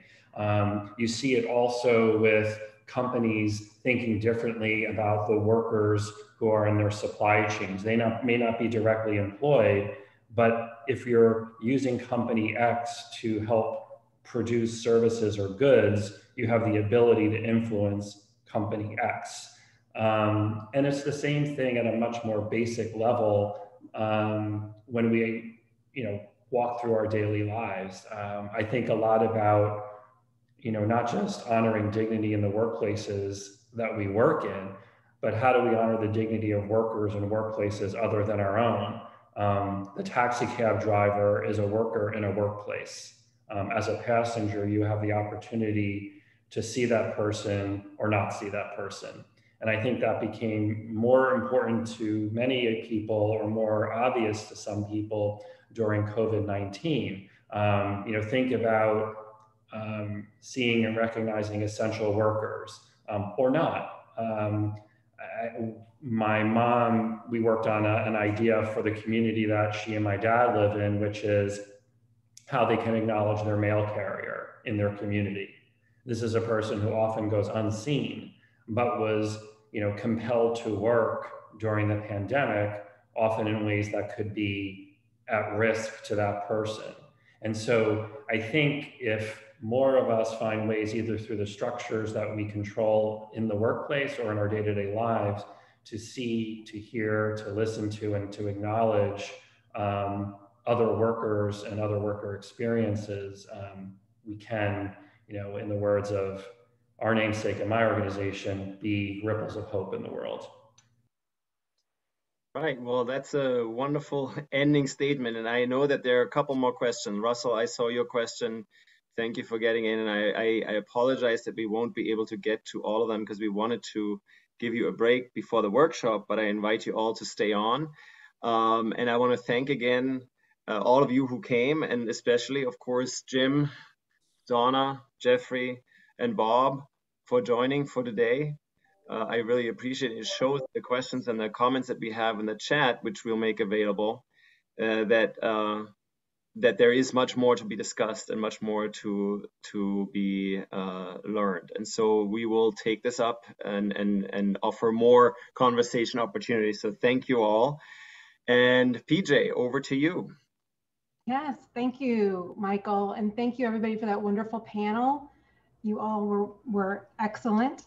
Like Michael said, we're going to take a quick break here. We are going to come back together in about 15 minutes at 11:45. So right now, though, what we're going to do is I'm going to open up some breakout rooms that you can choose to enter. So I've named them, I have 10 different rooms that you can choose to enter. And I've named them different topics, so you can move into the one that you're interested in. Room 9 and 10 are just miscellaneous, right? So you can jump in. But we have learn about EMA, which is the first one, transforming practice, transforming management education, transforming policy, transforming research. We have a room for AI technology and dignity. This is an area that EMA is going to, we want to focus on this year a little bit. So we're trying to get a group together to maybe build in that area. Qualitative inquiry, I'm interested in trying to pull together qualitative researchers to create a community within, within EMA to move this forward as well. We have dignity in the workplace. And then rooms 9 and 10 are really just miscellaneous. And when you go into your rooms, feel free to have the discussion that arises there, okay? And I will close the rooms out probably in about 12 minutes or so that we all have time to come back for the next piece. Any questions? Okay, and you don't have to join a room. You can hang out here. You can turn your camera off, get a cup of coffee, take a break. And at 11:45, we'll be back with Michael Gelb. Okay. Thank you all. Thank you.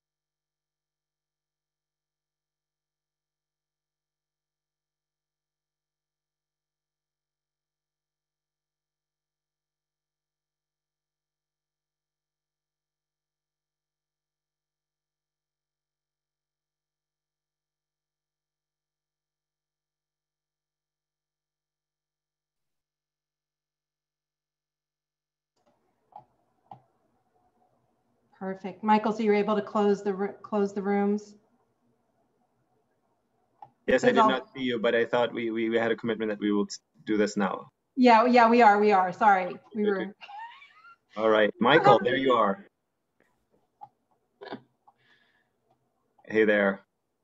Can you hear me, Michael? Can you speak? Yes. Hello. Hello. Oh, okay. Great. Perfect. Wonderful. Well, thank you all for staying on. We had a stimulating conversation in our room. I know that. We had a stimulating panel. I think you all are here for that reason. What we're trying to do now is sort of building on these insights to figure out what can we do with it. Okay, this is nice to have these panels, and what we're trying to figure out is how can we build on our own innovative, creative potential that may slumber in us, but that we can all activate at a higher level. I would bet we can all activate our own creative potential as academics, as change makers. And Michael and Raj, they wrote this book, The Healing Organization. I would throw out that we can be agents of a healing organization that is our universities, that is our places. That's where we can be active. And I think that's where a lot of what Bob Chapman is talking about, the vaccine. This is where we can deliver the vaccine. So in that context, and with the premise that sometimes we might not give our own creative power so much credibility, or we might not give our own change-making potential so much power, that we engage in this conversation. And Michael and I will start the conversation. You are welcome to chime in and have put questions in the chat that we can potentially have Michael answer. And then in the next half hour, the last half hour, we'll break out into breakout rooms again with the focus on two. What can we change in terms of business research, and what can we change in terms of business education with that concept of dignity in the background? So is that clear enough as a framework? We're going to have a general conversation with Michael, and then we're going to have the workshops. Okay, perfect. Breakout rooms. So Michael, you are an expert in creativity and innovation. You have written about this in many highly interesting books, and I can just recommend it to everybody. Also, my kid, who's 10 years old, just read How to Think Like Leonardo da Vinci, and he's excited and you see how he sees the world differently by that, and he has this change maker creative potential that he uses in many different ways. So Michael, what are some of the things that you see and observe in your coaching in high executives and others that you think might help us all here as professors, mostly in institutions, to become change makers, to put in place what we say we deeply want to see in the world? But where we oftentimes have excuses like the dean doesn't let me, et cetera, et cetera. Wow. Well, first of all, thank you for the introduction, and it's great to be with everyone. I'd actually like to start by reflecting back on what Bob Chapman just shared with us, because Bob is an embodiment of the vision of the Healing Organization. You mentioned the book that Raj Sisodi and I crafted together, and Bob Chapman was and is one of the inspirations for the book. Seeing what he was able to do, the transformation he was able to bring about, the way he takes these really wonderful aspirations, these truly noble ideas, and has successfully brought them to life in a very down-to-earth series of businesses in a very profitable way. Raj and I spoke to the people at Barry Wehmiller Companies, and the stories touch your heart, the way people's lives were transformed when their whole career up to a certain point, they were treated as functionaries, as objects, and they connect with Bob Chapman and they get treated as soulful human beings with potential. It changes their life, it changes communities. So one of the things that Raj and I experienced when we were writing the book is obviously we went really deep into conversations with people like Bob, and we were looking for other people around the world and other institutions, other organizations that were embodying this ideal of business making the world a better place. And it was a transformative experience. Even though we had this idea and we've been involved in this work, and this has always been my orientation as a consultant since the late 1970s. I taught my first leadership retreat for a global multinational. And it just seemed to me, gosh, wouldn't it be great if companies, if business took the lead in making the world a better place? And when I started out, it was kind of a quixotic solo notion. I thought I was just thinking this by myself. But over the years, I started to meet other people who had this same vision. And I was also blessed early in my career to be engaged by visionary leaders who genuinely cared. So I got to see that this was really possible in a practical way. And after being involved in this, whether it's called the Healing Organization or Conscious Capitalism, there's also lots of other language that's arisen about this notion. This fundamental notion is, let's leverage the power of business to make a better world and support human dignity and human rights and human opportunity and the well-being of our planet. And as Bob, truly human leadership, to come back to Bob's signature line. So having immersed myself in this approach for my whole life, I have to tell you that writing the book and going even deeper into these conversations with these people took both Raj and I to a whole other level of inspiration and a sense of possibility and a sense of passion. So it was taking an idea we already had, that business could be leveraged to make the world a better place, and that's the real purpose of business, and relating to it on a much, much deeper level. Such that Raj and I, when we were writing the stories, we would read the stories back and forth in the book, we would both have tears in our eyes. And I still do. I can't read my own book without feeling the sense of, wow, this is just such a profound hope for humanity. So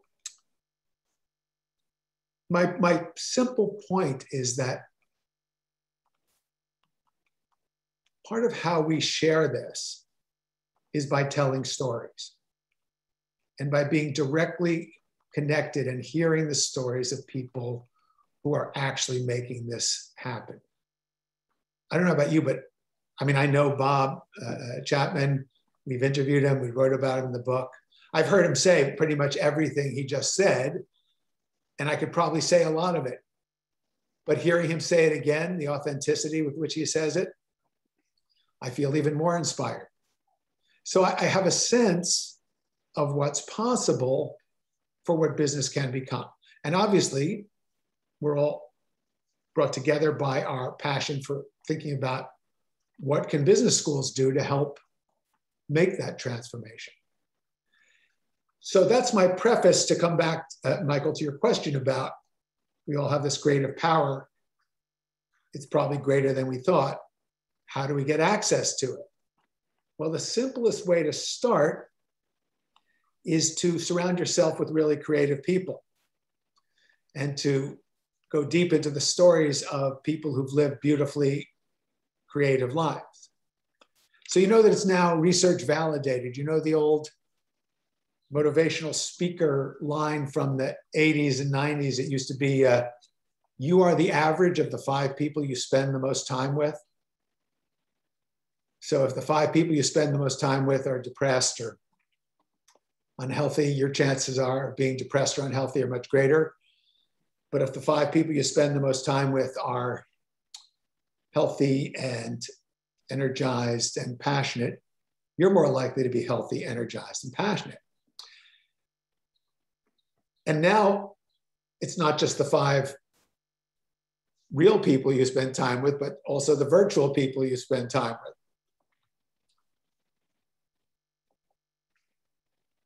So what I've been doing for the last 45 years is spending time virtually with some of the most creative people who've ever lived. Michael Pearson mentioned Leonardo da Vinci. I literally went to the place where Leonardo was born and the place where he died. I walked his footsteps. I remember being in the room where he lived in France for the last 3 years of his life and looking out his window and conjuring in my imagination just how did he really see the world? I read his notebooks over and over again and abstracted from those. I asked one simple question: what can we learn from him? What's he trying to teach us? And abstracted from him these lessons, these 7 principles. So spend time with the most creative people you can, real or virtual, if you want to be more creative. Tell stories learn the stories, meet the people who are changing the world through business. Because when you do, it will give you the energy, it will give you the inspiration, it will give you the passion to go deep into finding how we can actually translate that into our classes and into our institutions and into our courses and into our curricula. Okay, so spend more time with really creative people. Maybe it's more possible than ever to do this, and learn the stories. So part of what we're doing here is that and amp up sort of our creative sort of community. On the other hand, what happens if you are typically surrounded by bureaucrats or by a bureaucratic mindset and you just don't have the luxury to do this? So just the reality looking at my own sort of typical environment is much more can't do, you can't do, you can't do, right? And so what can be done if that is the sad state of affairs, because we just can't all go back to Leonardo da Vinci or well, actually we can and we must, but let's just, so let me empathize and acknowledge the reality of what you're saying, because I've taught at many business schools. I taught at one entrepreneurship program. They wanted me to come in and lead this. I don't want to give any hints as to who it is. I'll protect the guilty. But I was supposed to give this inspirational seminar on thinking creatively for entrepreneurs at an entrepreneurship group sponsored by a major business school. And my process for just getting engaged to do this, I had to fill out a 30-page form. I mean, it was one of those, is this really happening kind of moments? And I get it. The everyday grind of dealing with big bureaucracies can suck the creative life out of us, which is why we have to be really creative to figure out how to regenerate ourselves, recharge ourselves, and why it does start with each of us individually. Because yeah, that is a given. There are lots of constraints. The default setting is we can't do anything different. There's lots of resistance to change. And it's true in education across the board. It's certainly true in government. So when I first moved to the United States, moved back, I grew up here, but I spent 8 years living in England, where I did my graduate work and started my business. And in 1982, I moved back, and guess where I moved? I moved to Washington, D.C. Why did I move there? Yes, I wanted to change the world by teaching creative thinking and innovative leadership to government. Well, how did that work out? Right? I couldn't believe that. I mean, I found a few clients who were interested, a few pockets of government, but generally government had no interest. So then I thought, well, education, and I was thinking about not university level education at that time, but just working with schools, and building in creative thinking and leadership to schools, starting at elementary school, junior high, and high school. But it was, the resistance was massive. I mean, again, there were a few people who were really inspired, who took me up on it, and I taught it, different programs around the world for schools and educators. But the vested interest seemed to be in keeping things the same. So I was actually surprised to discover when it was businesses that were engaging,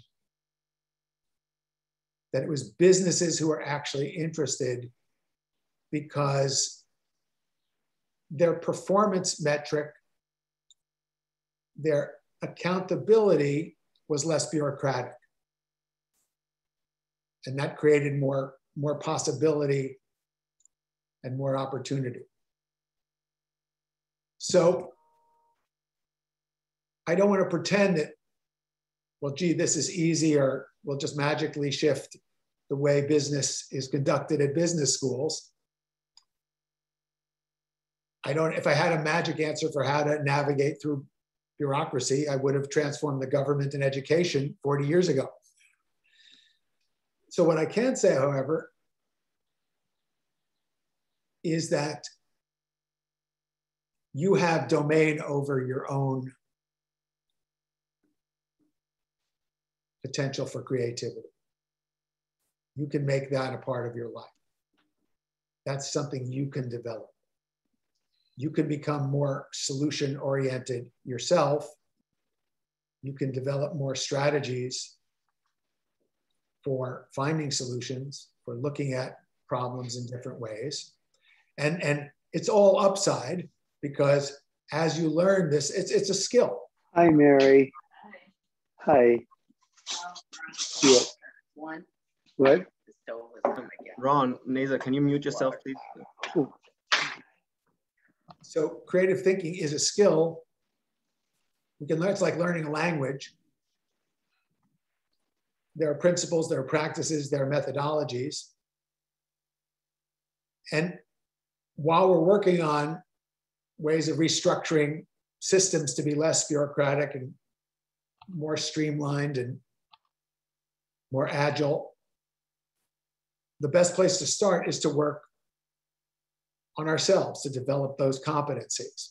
So what would those competencies be, and what would you recommend, like in a 5-minute quick or an elevator ride to a CEO? What can they do? Well, in terms of practical methodologies and techniques, one of the things that I teach right up front to everybody is the skill of mind mapping.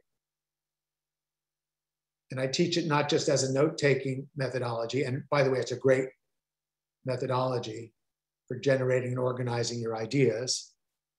So if you want to, for example, write a paper or prepare a class that you're going to teach, or lay out a curriculum, or make a strategic plan for an organization, it's a profoundly powerful and useful tool.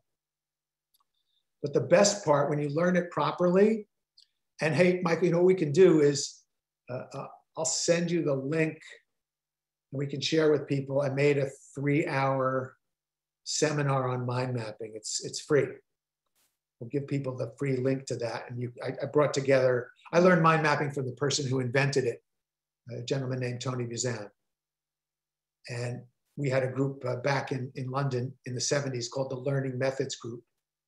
And I brought together 3 other original members of that group who've used mind mapping for 40 years to write all kinds of books and develop all kinds of businesses.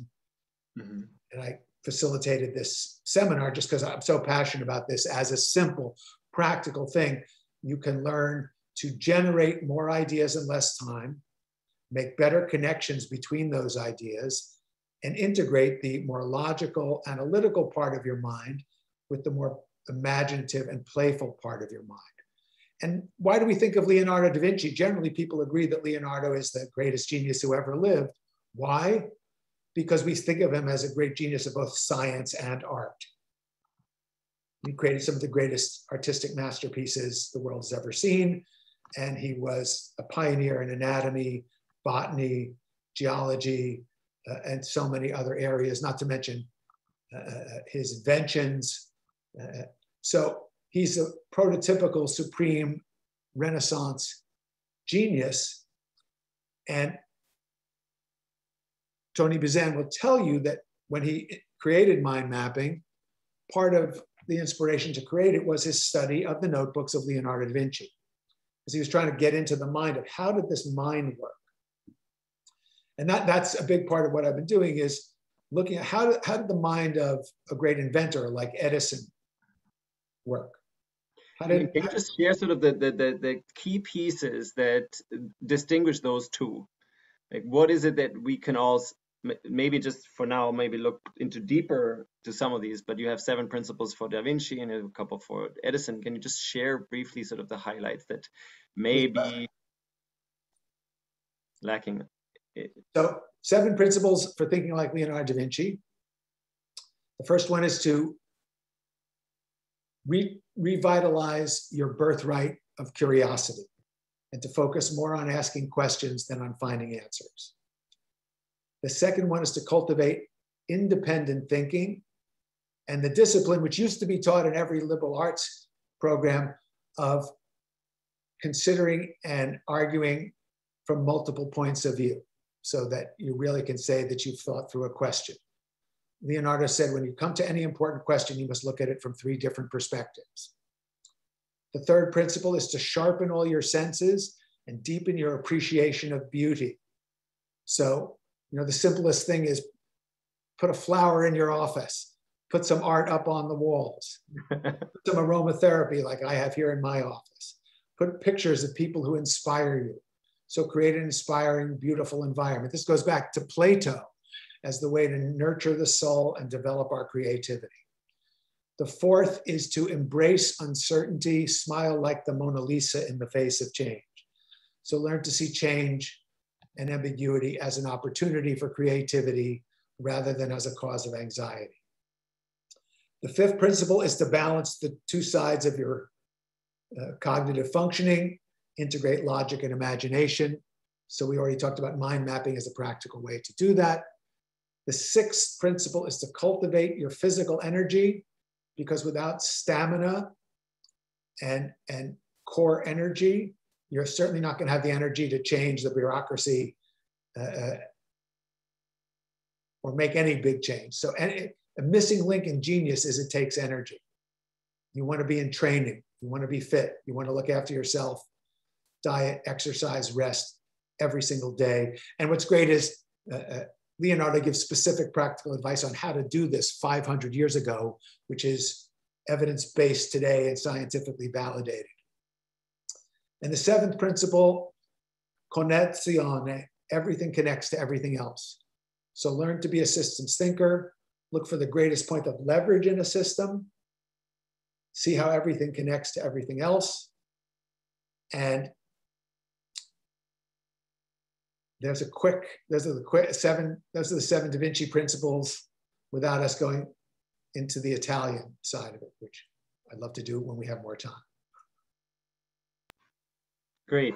And anything that you think particularly worked well with your coaching your CEO clients or other types of clients, executive clients, in terms of taking that on? Because I would see that's something what we can learn from, and maybe we can look into more, each of us, or maybe as the International Humanistic Management Association, when we put on lunch and learns, we can focus on some of those elements also. What would you suggest?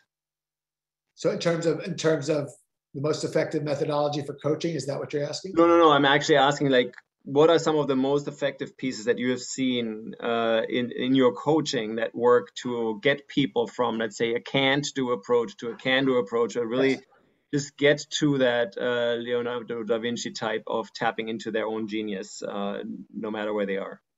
Well, that's a great question, and I have a very clear answer for you. My friend Tony Buzan, I mentioned him before, was one of the world's great inspirational speakers.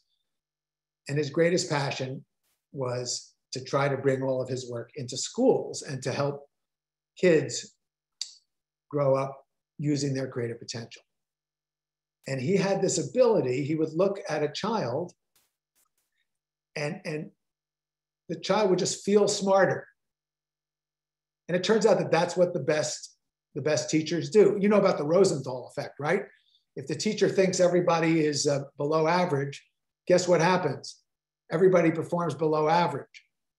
If the teacher is told that these are gifted children at the end of term, they all perform 25% above the norm. And the only difference is the attitude of the teacher. Same thing works with drill sergeants. It's also called the Pygmalion effect. So what we look for in others, the expectation we hold for them in terms of their possibility profoundly influences those other people. So this is part of all the research into microaggression and how oppression often takes place without people even realizing it. Because and it's not some mystical, it's in facial expressions. If you're prejudiced against someone and you think they're not going to perform well, it shows up. They're struggling to answer a question and the teacher's making a little movement like this. Whereas if the teacher is told that that child is gifted, or the teacher has some preconception that that child is better able to answer, when the child is struggling, that teacher is making encouraging body language messages. So that's what I do for my CEOs, is I encourage them to be more creative than they ever thought they could. I was coaching a CEO through when COVID first hit. He had to furlough 40% of his people, and he's a humanistic healing organization type leader. It caused him tremendous emotional difficulty, but he had to do it to keep the company alive. And I coached him every week through that. And every week he wrote a special message to the people who were furloughed. He also came up with a strategy to make sure that all their needs were met, that everybody could pay their rent, that everybody had enough food, that everybody still had health care. And he reached out to them, or had a member of his senior team reach out to them on a weekly basis with messages of hope that will bring you back as soon as we can. By the way, he also took a 20% pay cut during that time. And he brought them all back. Basically, what did I do for him?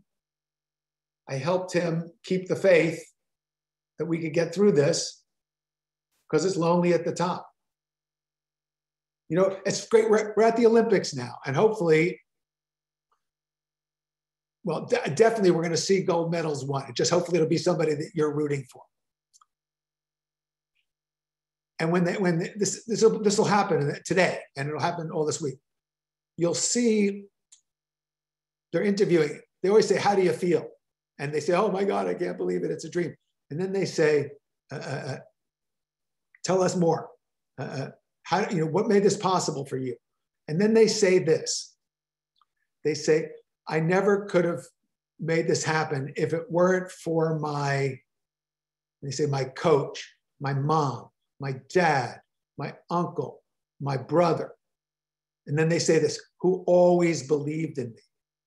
And I think what touches me the most is especially when I come across examples of people who have risen from the most disadvantaged backgrounds, where everything in their world told them they were worthless, where everything in their world, every message they got was "you're nobody."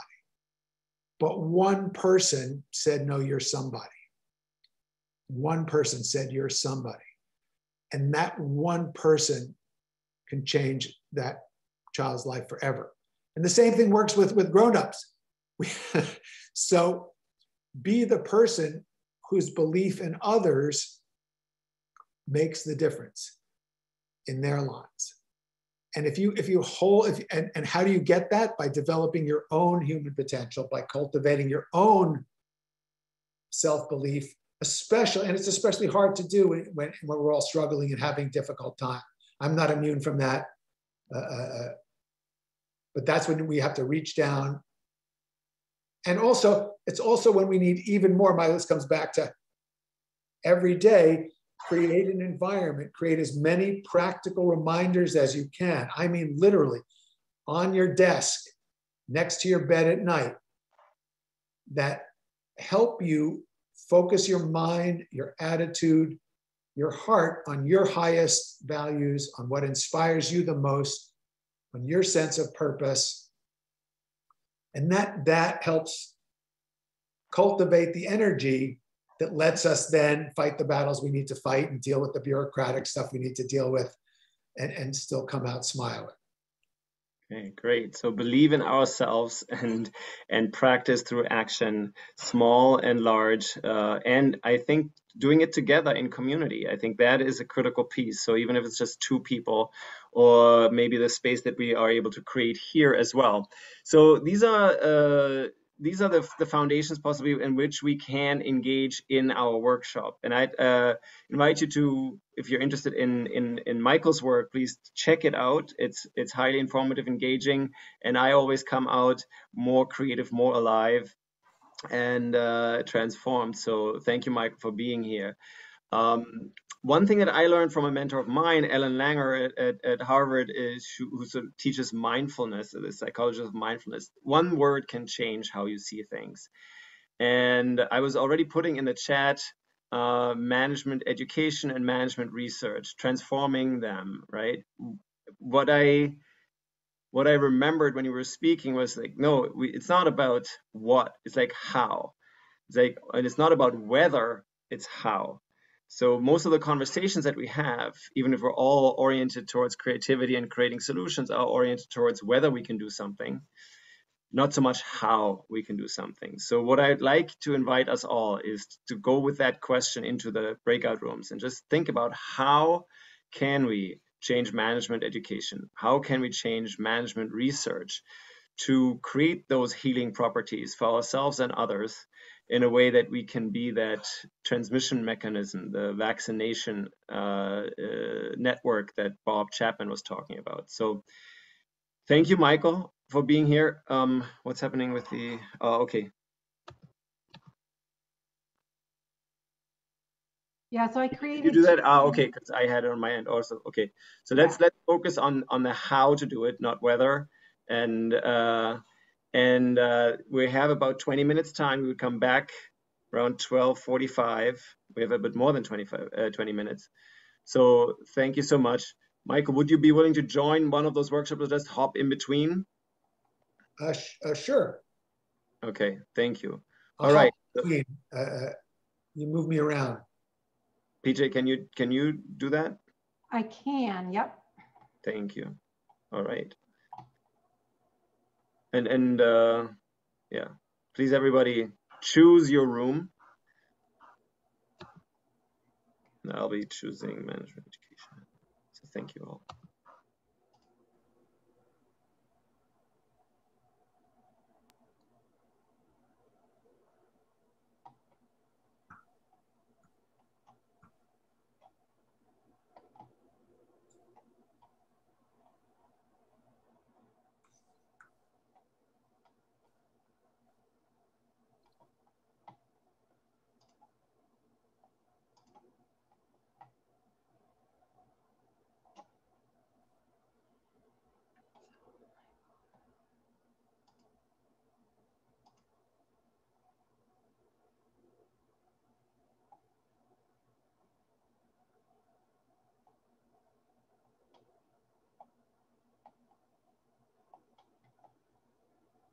Excuse me to speak out loud, but if there's only 2 rooms, won't they be very, very large for conversation?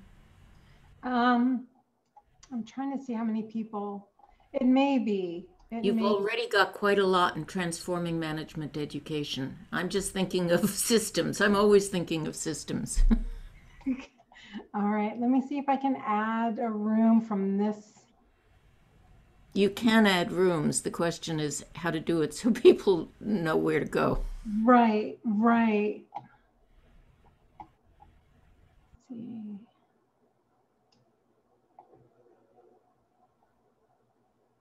Hi. Also, when you have a second, I'm not able to move myself. I'm not able to join Transforming Research. It's Poonam Arora. I'm wondering if you can put me in there. If you put your cursor over the number on the right of Transforming Research, it will turn to join. It didn't, but I just got the message. So thank you, PJ. Thank you. You're welcome. All right, let me see breakout rooms. Yeah, it's not letting me. I don't see how to add it. Breakout rooms, participants invite. Once the rooms are open, I know you can add when they're not open. But if you want to stay in this main room, we could talk about things as well in the main room. Either the transforming management education or transforming research. So why don't we do that? Why don't we stay in the main room? And for people who, like you said, there's already a lot in the breakout rooms. So if there's anybody who wants to discuss those 2 questions in the main room, we can do that here as well.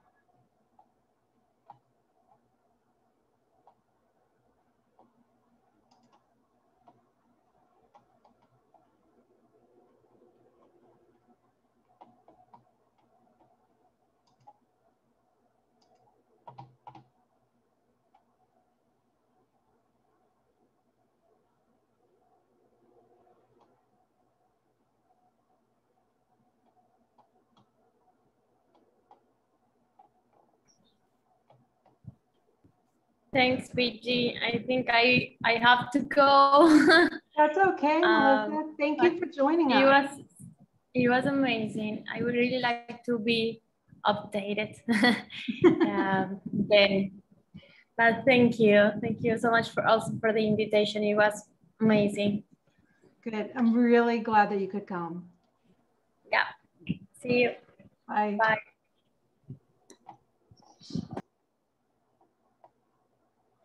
Oh, Roseo, how are you?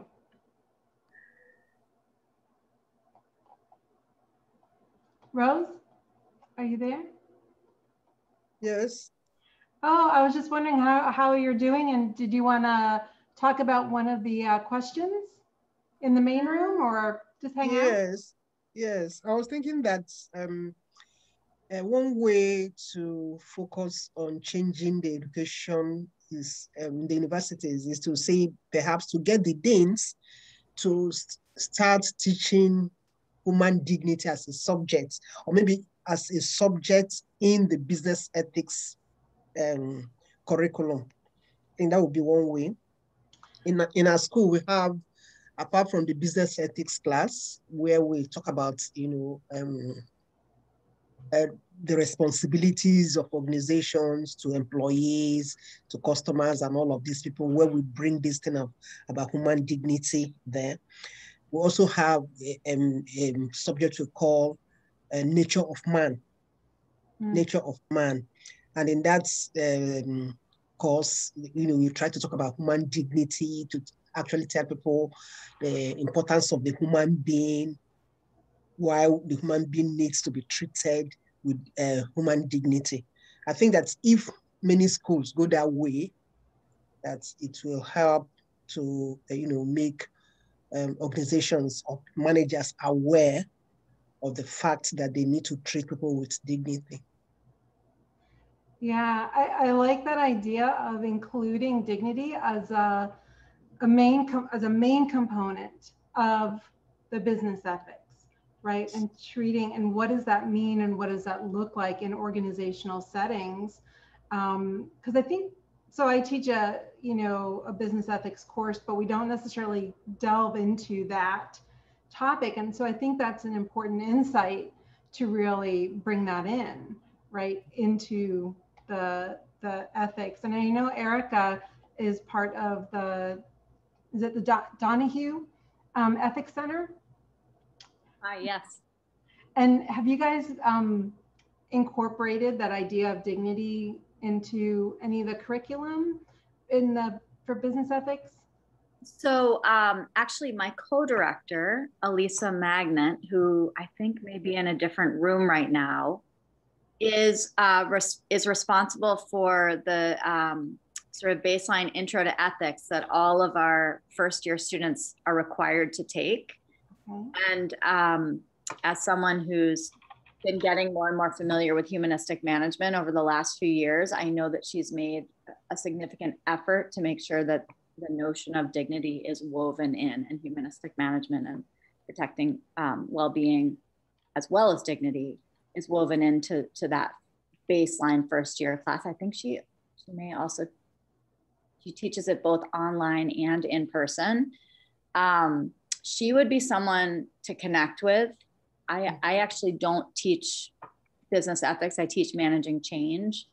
But in teaching managing change, I also try to weave in notions and exercises related to dignity.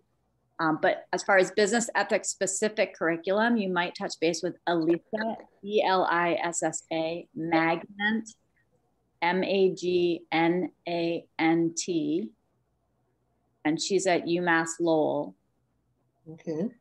And I know EMA also has some resources on our site about different ways that curriculum is being adapted as far as infusing notions of dignity and humanistic management. So there's that as well. PJ, do you have that link available? I don't have the link at this point, but I do know that we are trying to create a nice repository of curriculum and design elements to include in various courses.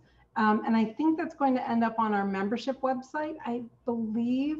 So, but we are working on creating that kind of repository. We're not quite, I know we have some on the EMA website, but I don't think we have it all quite yet there. But let me find the EMA website. Okay, thank you, Erica. Please, can you put it on the details on the chat for me? I'm going to give you Elisa's details. Yes. I'll get you her email, and so you can connect directly with her. Okay. Thank you. She also has been using some really good open source textbooks that I think she's sort of been pioneering that at our institution, which has been nice for some of our students who have a lot more trouble affording some of the heavyweight textbooks. So that's another thing that I think she's had a lot of success with and is always happy to talk with everyone about. Let me get that for you. Okay. Thank you.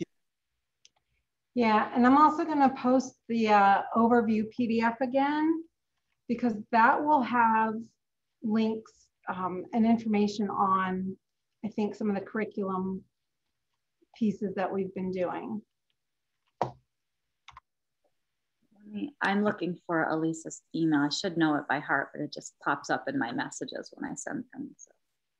But yeah, and I think what's interesting too is I try and pull in the humanistic management perspective into anything that I teach, whether it's the course on leadership, course on ethics. I do intro to management and organizational behavior, right? So I try and pull that in, but then also kind of create in the classroom, create an environment that supports, right? And it supports people's dignity, right? So it's not just protecting dignity, but it's promoting dignity, right? So I try to think of ways that makes sense so that students can have that experience of what does it feel like to be a student in a classroom where hopefully they feel appreciated and seen and connected to in however I can do that. You know, I'm not saying I'm successful 100% of the time, but I do keep that in the back of my mind when I'm putting things together.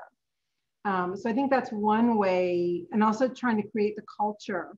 One of the things I want to do is revise my syllabi at this point, because it's very contractual looking. You know, like my syllabus looks like, here's what I do, here's what you do, kind of thing. But I want to kind of make it less contractual and more, here's what we're doing together, kind of. I don't know if that makes sense, but those are things I think about when I'm teaching. I'm pulling that in. I just got kicked off of Zoom. I think I have too many things open here, but I'm sending this. Hopefully that's helpful. And Elisa's wonderful. Thank you very much. What about on the issue of research? You know, because if you look at the internet, you don't have so many journal articles on human quality treatment, because human quality treatment and humanistic management seem to be the same thing, isn't it? Say that again, Rose. What was the last? You know, we have human quality treatment. Okay. And then humanistic management. Okay. I guess they're the same thing, isn't it? You think they're the same? Yes, I don't know. They're talking about the same thing. Okay. But what I find is that, you know, you don't get a lot of journal articles on human quality treatment. Right. So how people are being treated in organizations. Yes. Yeah. So one of the things I'm trying to do is change my research focus to understanding the experience of people in organizations. So understanding kind of how they, you know, how people experience their life in organizations and what does that look like? So those are some, you know, that's like one of my overarching kind of questions, but also centering it on the human experience, right? And using dignity and well-being and flourishing as, you know, frameworks and lenses to understand their experience. So I think, and you don't see that very much, right? So if you think of organizational behavior, right, and how we kind of control, right? How is it that we control people? In organizational settings, right? That's like a kind of a mindset. And so the mindset really has to change. And for me, I think it has to be organizational experience, not behavior, right? Like what are the experiences of people in organizations and how do they support dignity and well-being leading to flourishing? So, but yeah, you're right. You know, and the international or the Humanistic Management Journal is probably the one place that you can really do well. You know, She's raising her hand. I'm sorry, I'm coming in and out, but yeah. I wanted to say thank you for saying that, and I've felt it. And in my class, I mentioned that, you know, the very language we use minimizes people, because we routinely teach courses on human resources. We have departments and organizations saying human resources, like humans are disposable parts that serve the organization. And that's just so wrong. It should be that the organizations exist to serve us. We come together for a purpose, and then the organization should meet its purpose rather than treat human beings as resources. And in Silicon Valley, where I teach, the language is changing, and now they call people talent. And I link it to the story that when assembly line was invented, Ford said, I just need a pair of hands. It's too bad the body comes attached to it. And now that the robots are able to do the hands job, the brain has suddenly become more important. And that's why we are calling them talent and quoting them much more than the way organizations quoted human beings earlier. So language is changing, but I'm not sure if talent captures it well enough.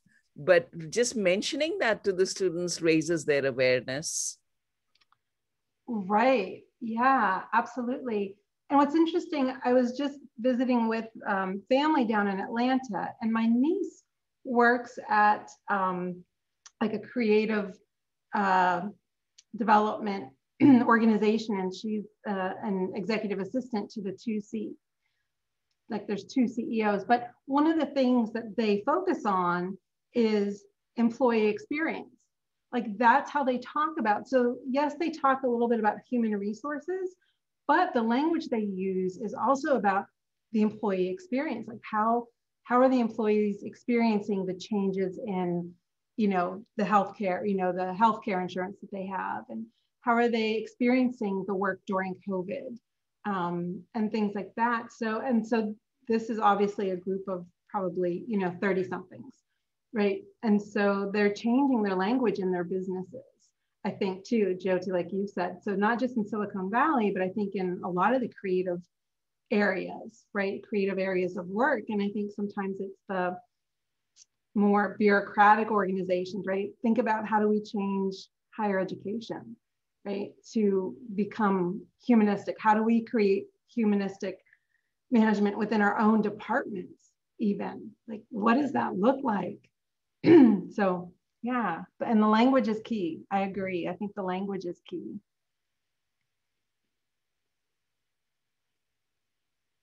Oh.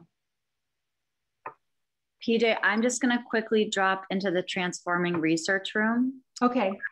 But just also to let everyone know, the reason is because we're doing a PDW on Friday that focuses on how we can actually publish this research that's so meaningful and important to us. And we have an editors panel. So I just want to make sure that group knows that that's coming as well. So I'll pop back in. Beautiful. Thanks, Erica.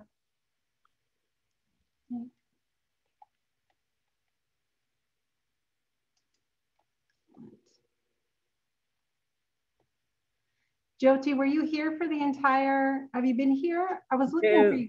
No, I'm just waking up still. Oh, goodness. Good for you. Yeah, we were working late into the night with my colleague in India. Our AOM PDW is on Women's Wisdom Circle. Oh, nice. And on embodied wisdom and indigenous wisdom. And, you know, working with people from around the world has me working at odd hours. So I could not get up at 7 in the morning. No, I agree. I agree. Yeah, we had somebody joining from Australia, and she came into our small group breakout, and yeah, she was like, I'm still in bed. I'm like, nope, that's the place to be if, you know, you're on the other side of the world, for us anyway, like our other side. Yeah, for the session, the people in India will be getting up at 4 in the morning to do the session. And I had asked if we should ask AOM to reschedule it. And they were like, no, since most of the audience is there, we will get up. So I felt obliged that during the prep work, I should be the one getting up to make it a little bit fairer to spread the pain around. That's great. Yeah, I should find that post with the AOM sessions and repost that now so that it's down where people can see.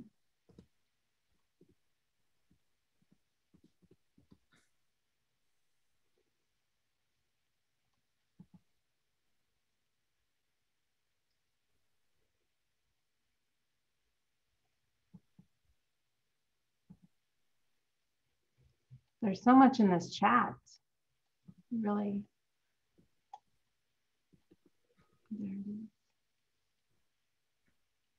Sorry, when I joined and the discussion was about teaching resources, I shared all the resources I could lay my hands on. Oh, good. No, that's great. People can save the chat window and look at it offline. Yeah, I think that's a great idea. All right. Just wanted to make sure I put that up again. So one of the things, Jyoti, this is a little off topic.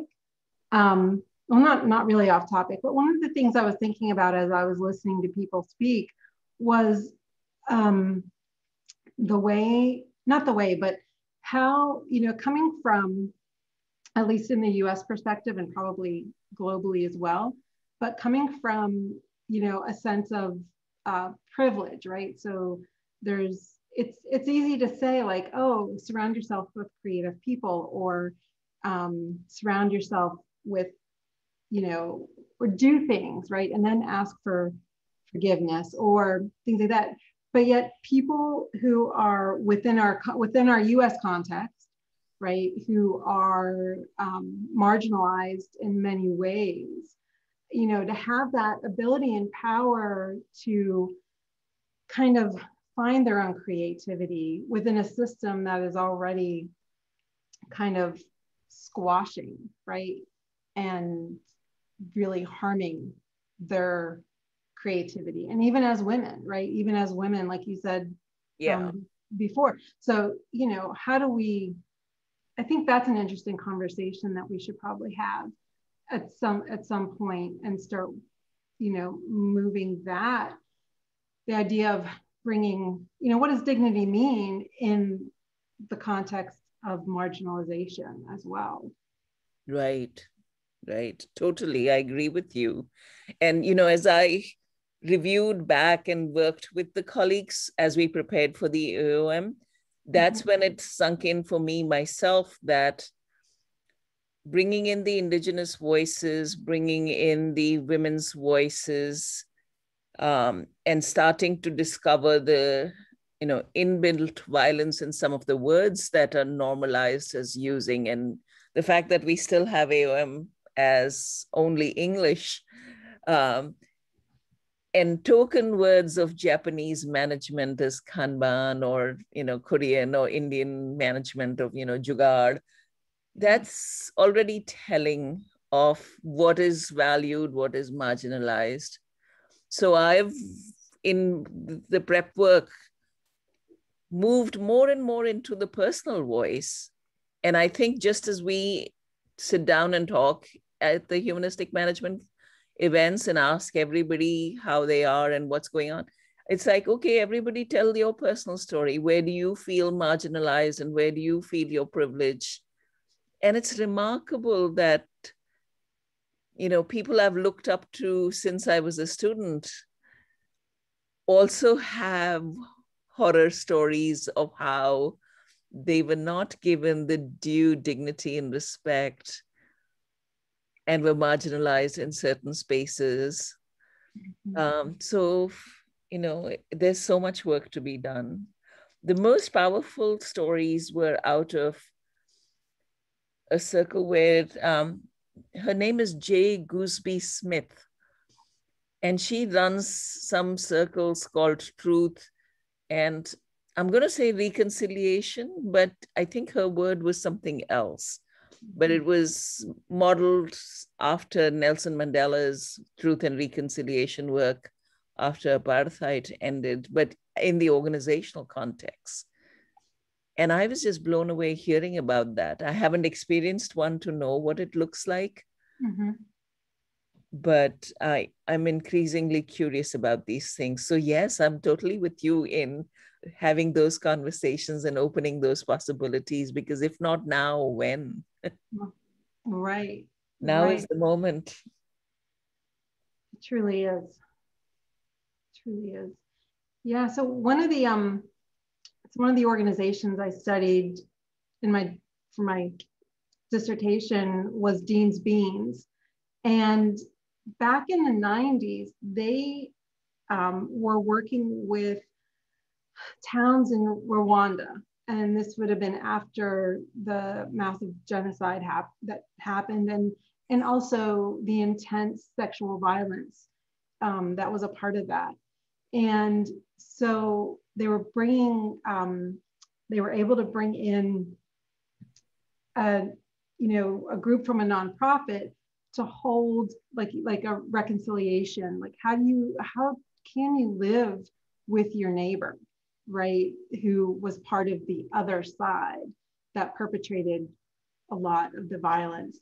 And they did it, first of all, they did it because it needed to be done. They asked the community, what do you need, right? So they went in, they asked the community, what is it that you need? And this is what the community said they needed to kind of come back together and have a successful coffee farming community. And so, you know, Dean's Beans found the right organization, nonprofit organization, and had them, right, do the workshops and help bring that community back together. And like I said, this was in the 90s. But it's, when you think about things like that, you think, how do you come back together and, you know, heal, right? Heal and become a flourishing community again. And it doesn't happen overnight, and it takes time. So yeah, definitely important, you know, important work, but also important to study that and say, how did this, you know, how did this work, and what are the long-term effects for that, you know, the idea of reconciliation, and what does that look like? I agree with you. I agree with you. So, you know, when we talk about conscious capitalism or fair trade, it already has implication that everything else that is not under that umbrella is unconscious capitalism. How are we going to raise the awareness for that and want our cheap goods without paying the fair prices? Why does just something have to be fair trade? Why not everything be fair? So the need for these organizations and these movements to exist already indicates that the vast majority of things are not that. And that says a lot. That says a lot too. But Yeah. I would love to hear from others in the room if anybody else wants to join the conversation.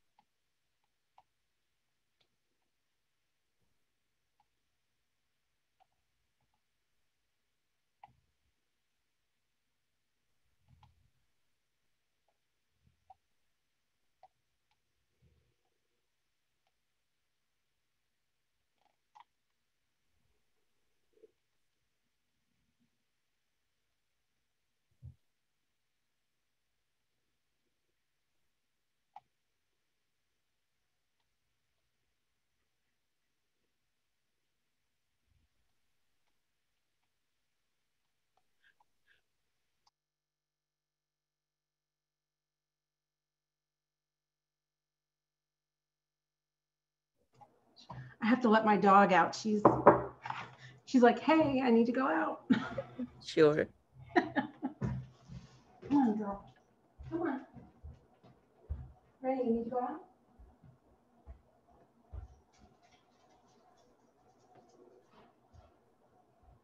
Come on. Happy girl.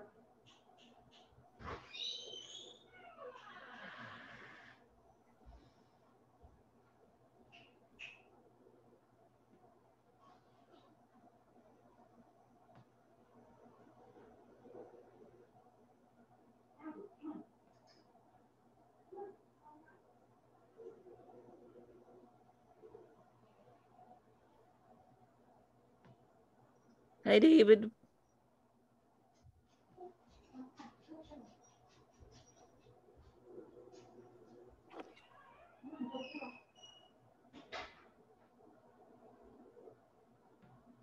EJ, is everyone back? Back. She stepped out to get let her dog out. Ah, okay. Who let the dogs out? Okay, woof, woof, woof, woof. I am happy to report back a little bit. Is Michael still here? Is Michael Gelb here? Yes. Ah, okay. What are you? Can you? Oh, there you are on this. Wait, there you are on the screen. Okay, good. So, Michael, did you listen into some of the conversations? What did you hear, and what would you sort of, based on what you hear, what would you recommend us as a group to do more of to be more effective healers? Well, our group, I was thrilled to be in our group, and what I got was just it's so obvious, but we need to do the research that backs up the notion of the healing organization. There's plenty of research, but we need more. And that's part of telling the story. You know, there's a story that touches your heart, and then there's the story that convinces your analytical mind. And Da Vinci would want us to tell that story from both of those modalities. And you know, research is it's another way of telling a story. One of the most interesting points that came up in our group was the notion of bringing other ways of thinking into how we think, even conceptualize research. Indigenous ways, for example, because there are other ways of validating and confirming and understanding. And we can question our own paradigms about what we think validates something. And that was maybe the most powerful thing that I got out of our session, was we seem to have a shared notion that the most powerful way to make a difference in the world is to change paradigms. It's to help people think in profoundly new ways. And in our group, we discussed how, you know, just the idea of human rights is still a new idea. A couple hundred years old, really. It's the first time it was ever put into the founding document of a nation, and a lot of growing pains, but that idea is gaining momentum and is the hope for humanity. And other great ideas like business can lead us to change the world and help heal the planet. So these big ideas and the ways in which we share these big ideas, whether it's by telling stories of inspiring stories of people who are manifesting them, or by doing research and sharing our research. And also, I just want to say one other thing. It just, even though I haven't heard directly from some of the wonderful faces I see here on my Zoom screen, I'm honored to be connected to this community. I have a sense of genuine depth of care and thought. And community is the other big idea. By supporting each other, by coming together, by learning, by sharing, we can make a better world. So thank you. Awesome. And I know Erica put already some of the other events in. What we have been doing with the Humanistic Management Association is attempted to build that community. We want to do more of that. We want to invite you all to be part of that actively and connect with us here. Erica, you are leading a workshop with some of the journal editors tomorrow. You want to talk a little bit about that? Friday. Friday. Yeah, Friday, I think 1:30 to 3 p.m. Clark had shared earlier, I don't know if that went out to everyone, the link for that. But really the goal there is to think as scholars who do research and perhaps have felt a little bit frustrated maybe about how we can do and publish the important, impactful research we are doing or want to be doing. We're having an editors panel, and Michael will be there representing the Humanistic Management Journal, all the way through some editors who have been at Academy of Management Journal. I think we have Academy of Management Review representative. We've got Business and Society Review, so, and several others. But really to workshop, so how do we do this more than we've been doing it? And I think what, Erica, correct me if I'm wrong, but we're getting a lot of positive feedback from journal editors recently, where it's like, this is the kind of stuff that they actually would like to publish on, but there is sort of a dichotomy. There is a certain skill in terms of how you speak to that audience. So that's maybe a critical piece that's missing, and we want to develop the capacity internally to for Michael and others' benefit. Those are the top level journals in our field that give the kind of privilege to have wider audiences, etc. oftentimes. So yeah, please join. I think it's Friday afternoon, 1:30, Erica?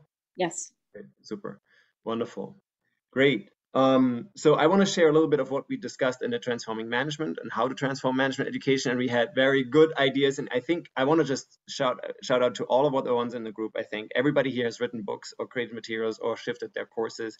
And that's why you're here. So there's so much material.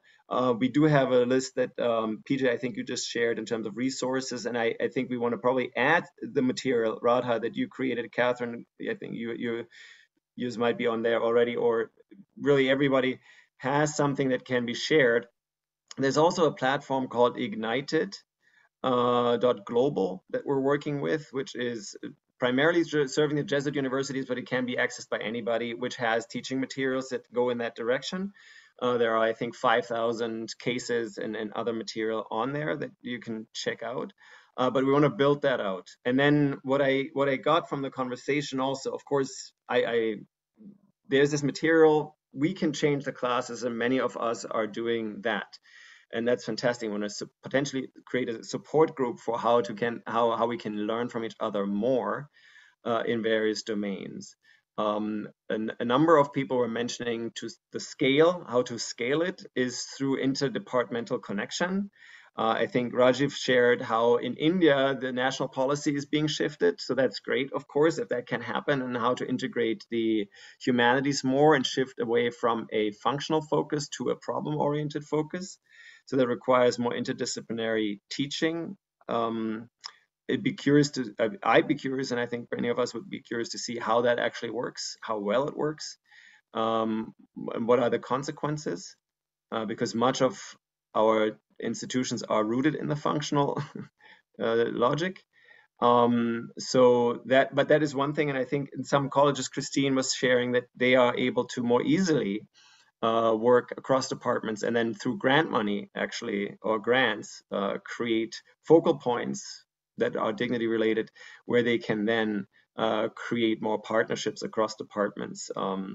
And so that is another piece. I think Anke was talking about working with industry together.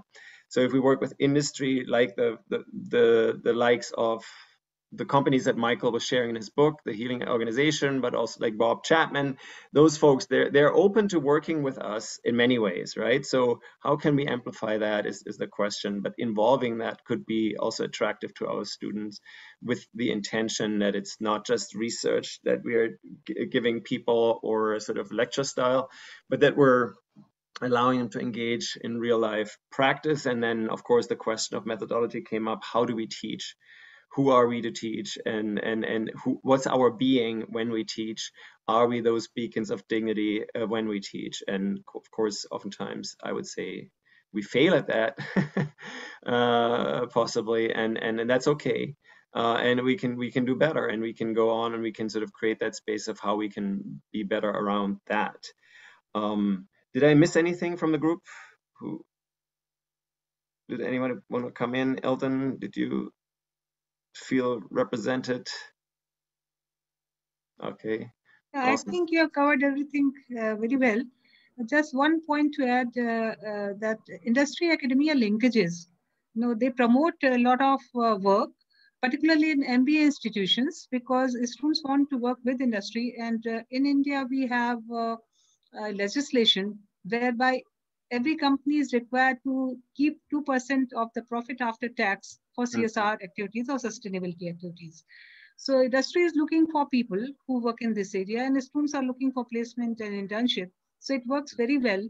And industry academia linkages, particularly in management education, could be a good way to take it forward, where they can work on community and sustainability and industry.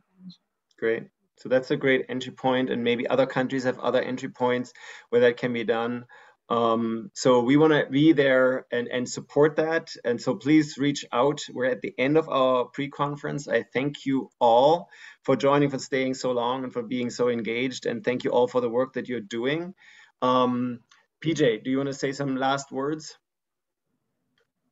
Just really thank you, everybody, for your being here today, because really the community is the key, right? The community and the support we have for each other is really, I think, what we need to keep moving forward and keep growing. And the ideas come from everywhere, and it's beautiful. So thank you all for being here and bringing your energy and your spirit. And let's all thank and unmute and thank Michael for his time and for sharing his wisdom with us. So thank you, Michael. Thank you. and hopefully to more. And we want to do some more workshops that are more targeted also. And if you have specific ideas for lunch and learns or for other kinds of workshops, please send them to PJ, send them to me, send them to Erica, send them to Ariane, send them to Jennifer if she's still on. All right. Thank you all. Have a great rest Thank you. Have a great academy. Good. Thank you very much. Please enjoy your academy. Thank you, and same to you. Thank you all. Bye. Thanks. See you soon. Thanks, Corley. No, thank you, guys.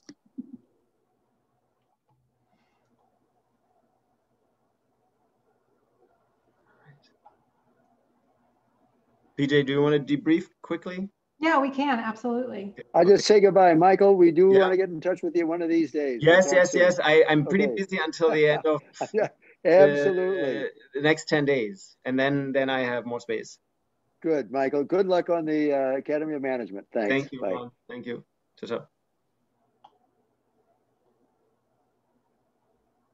PJ, do you want to ping Erica if she can join?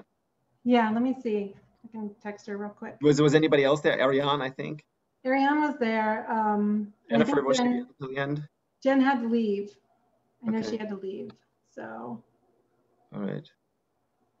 Let me see Why don't we just sort of close this room and then come back in? Okay. Okay. Sounds good.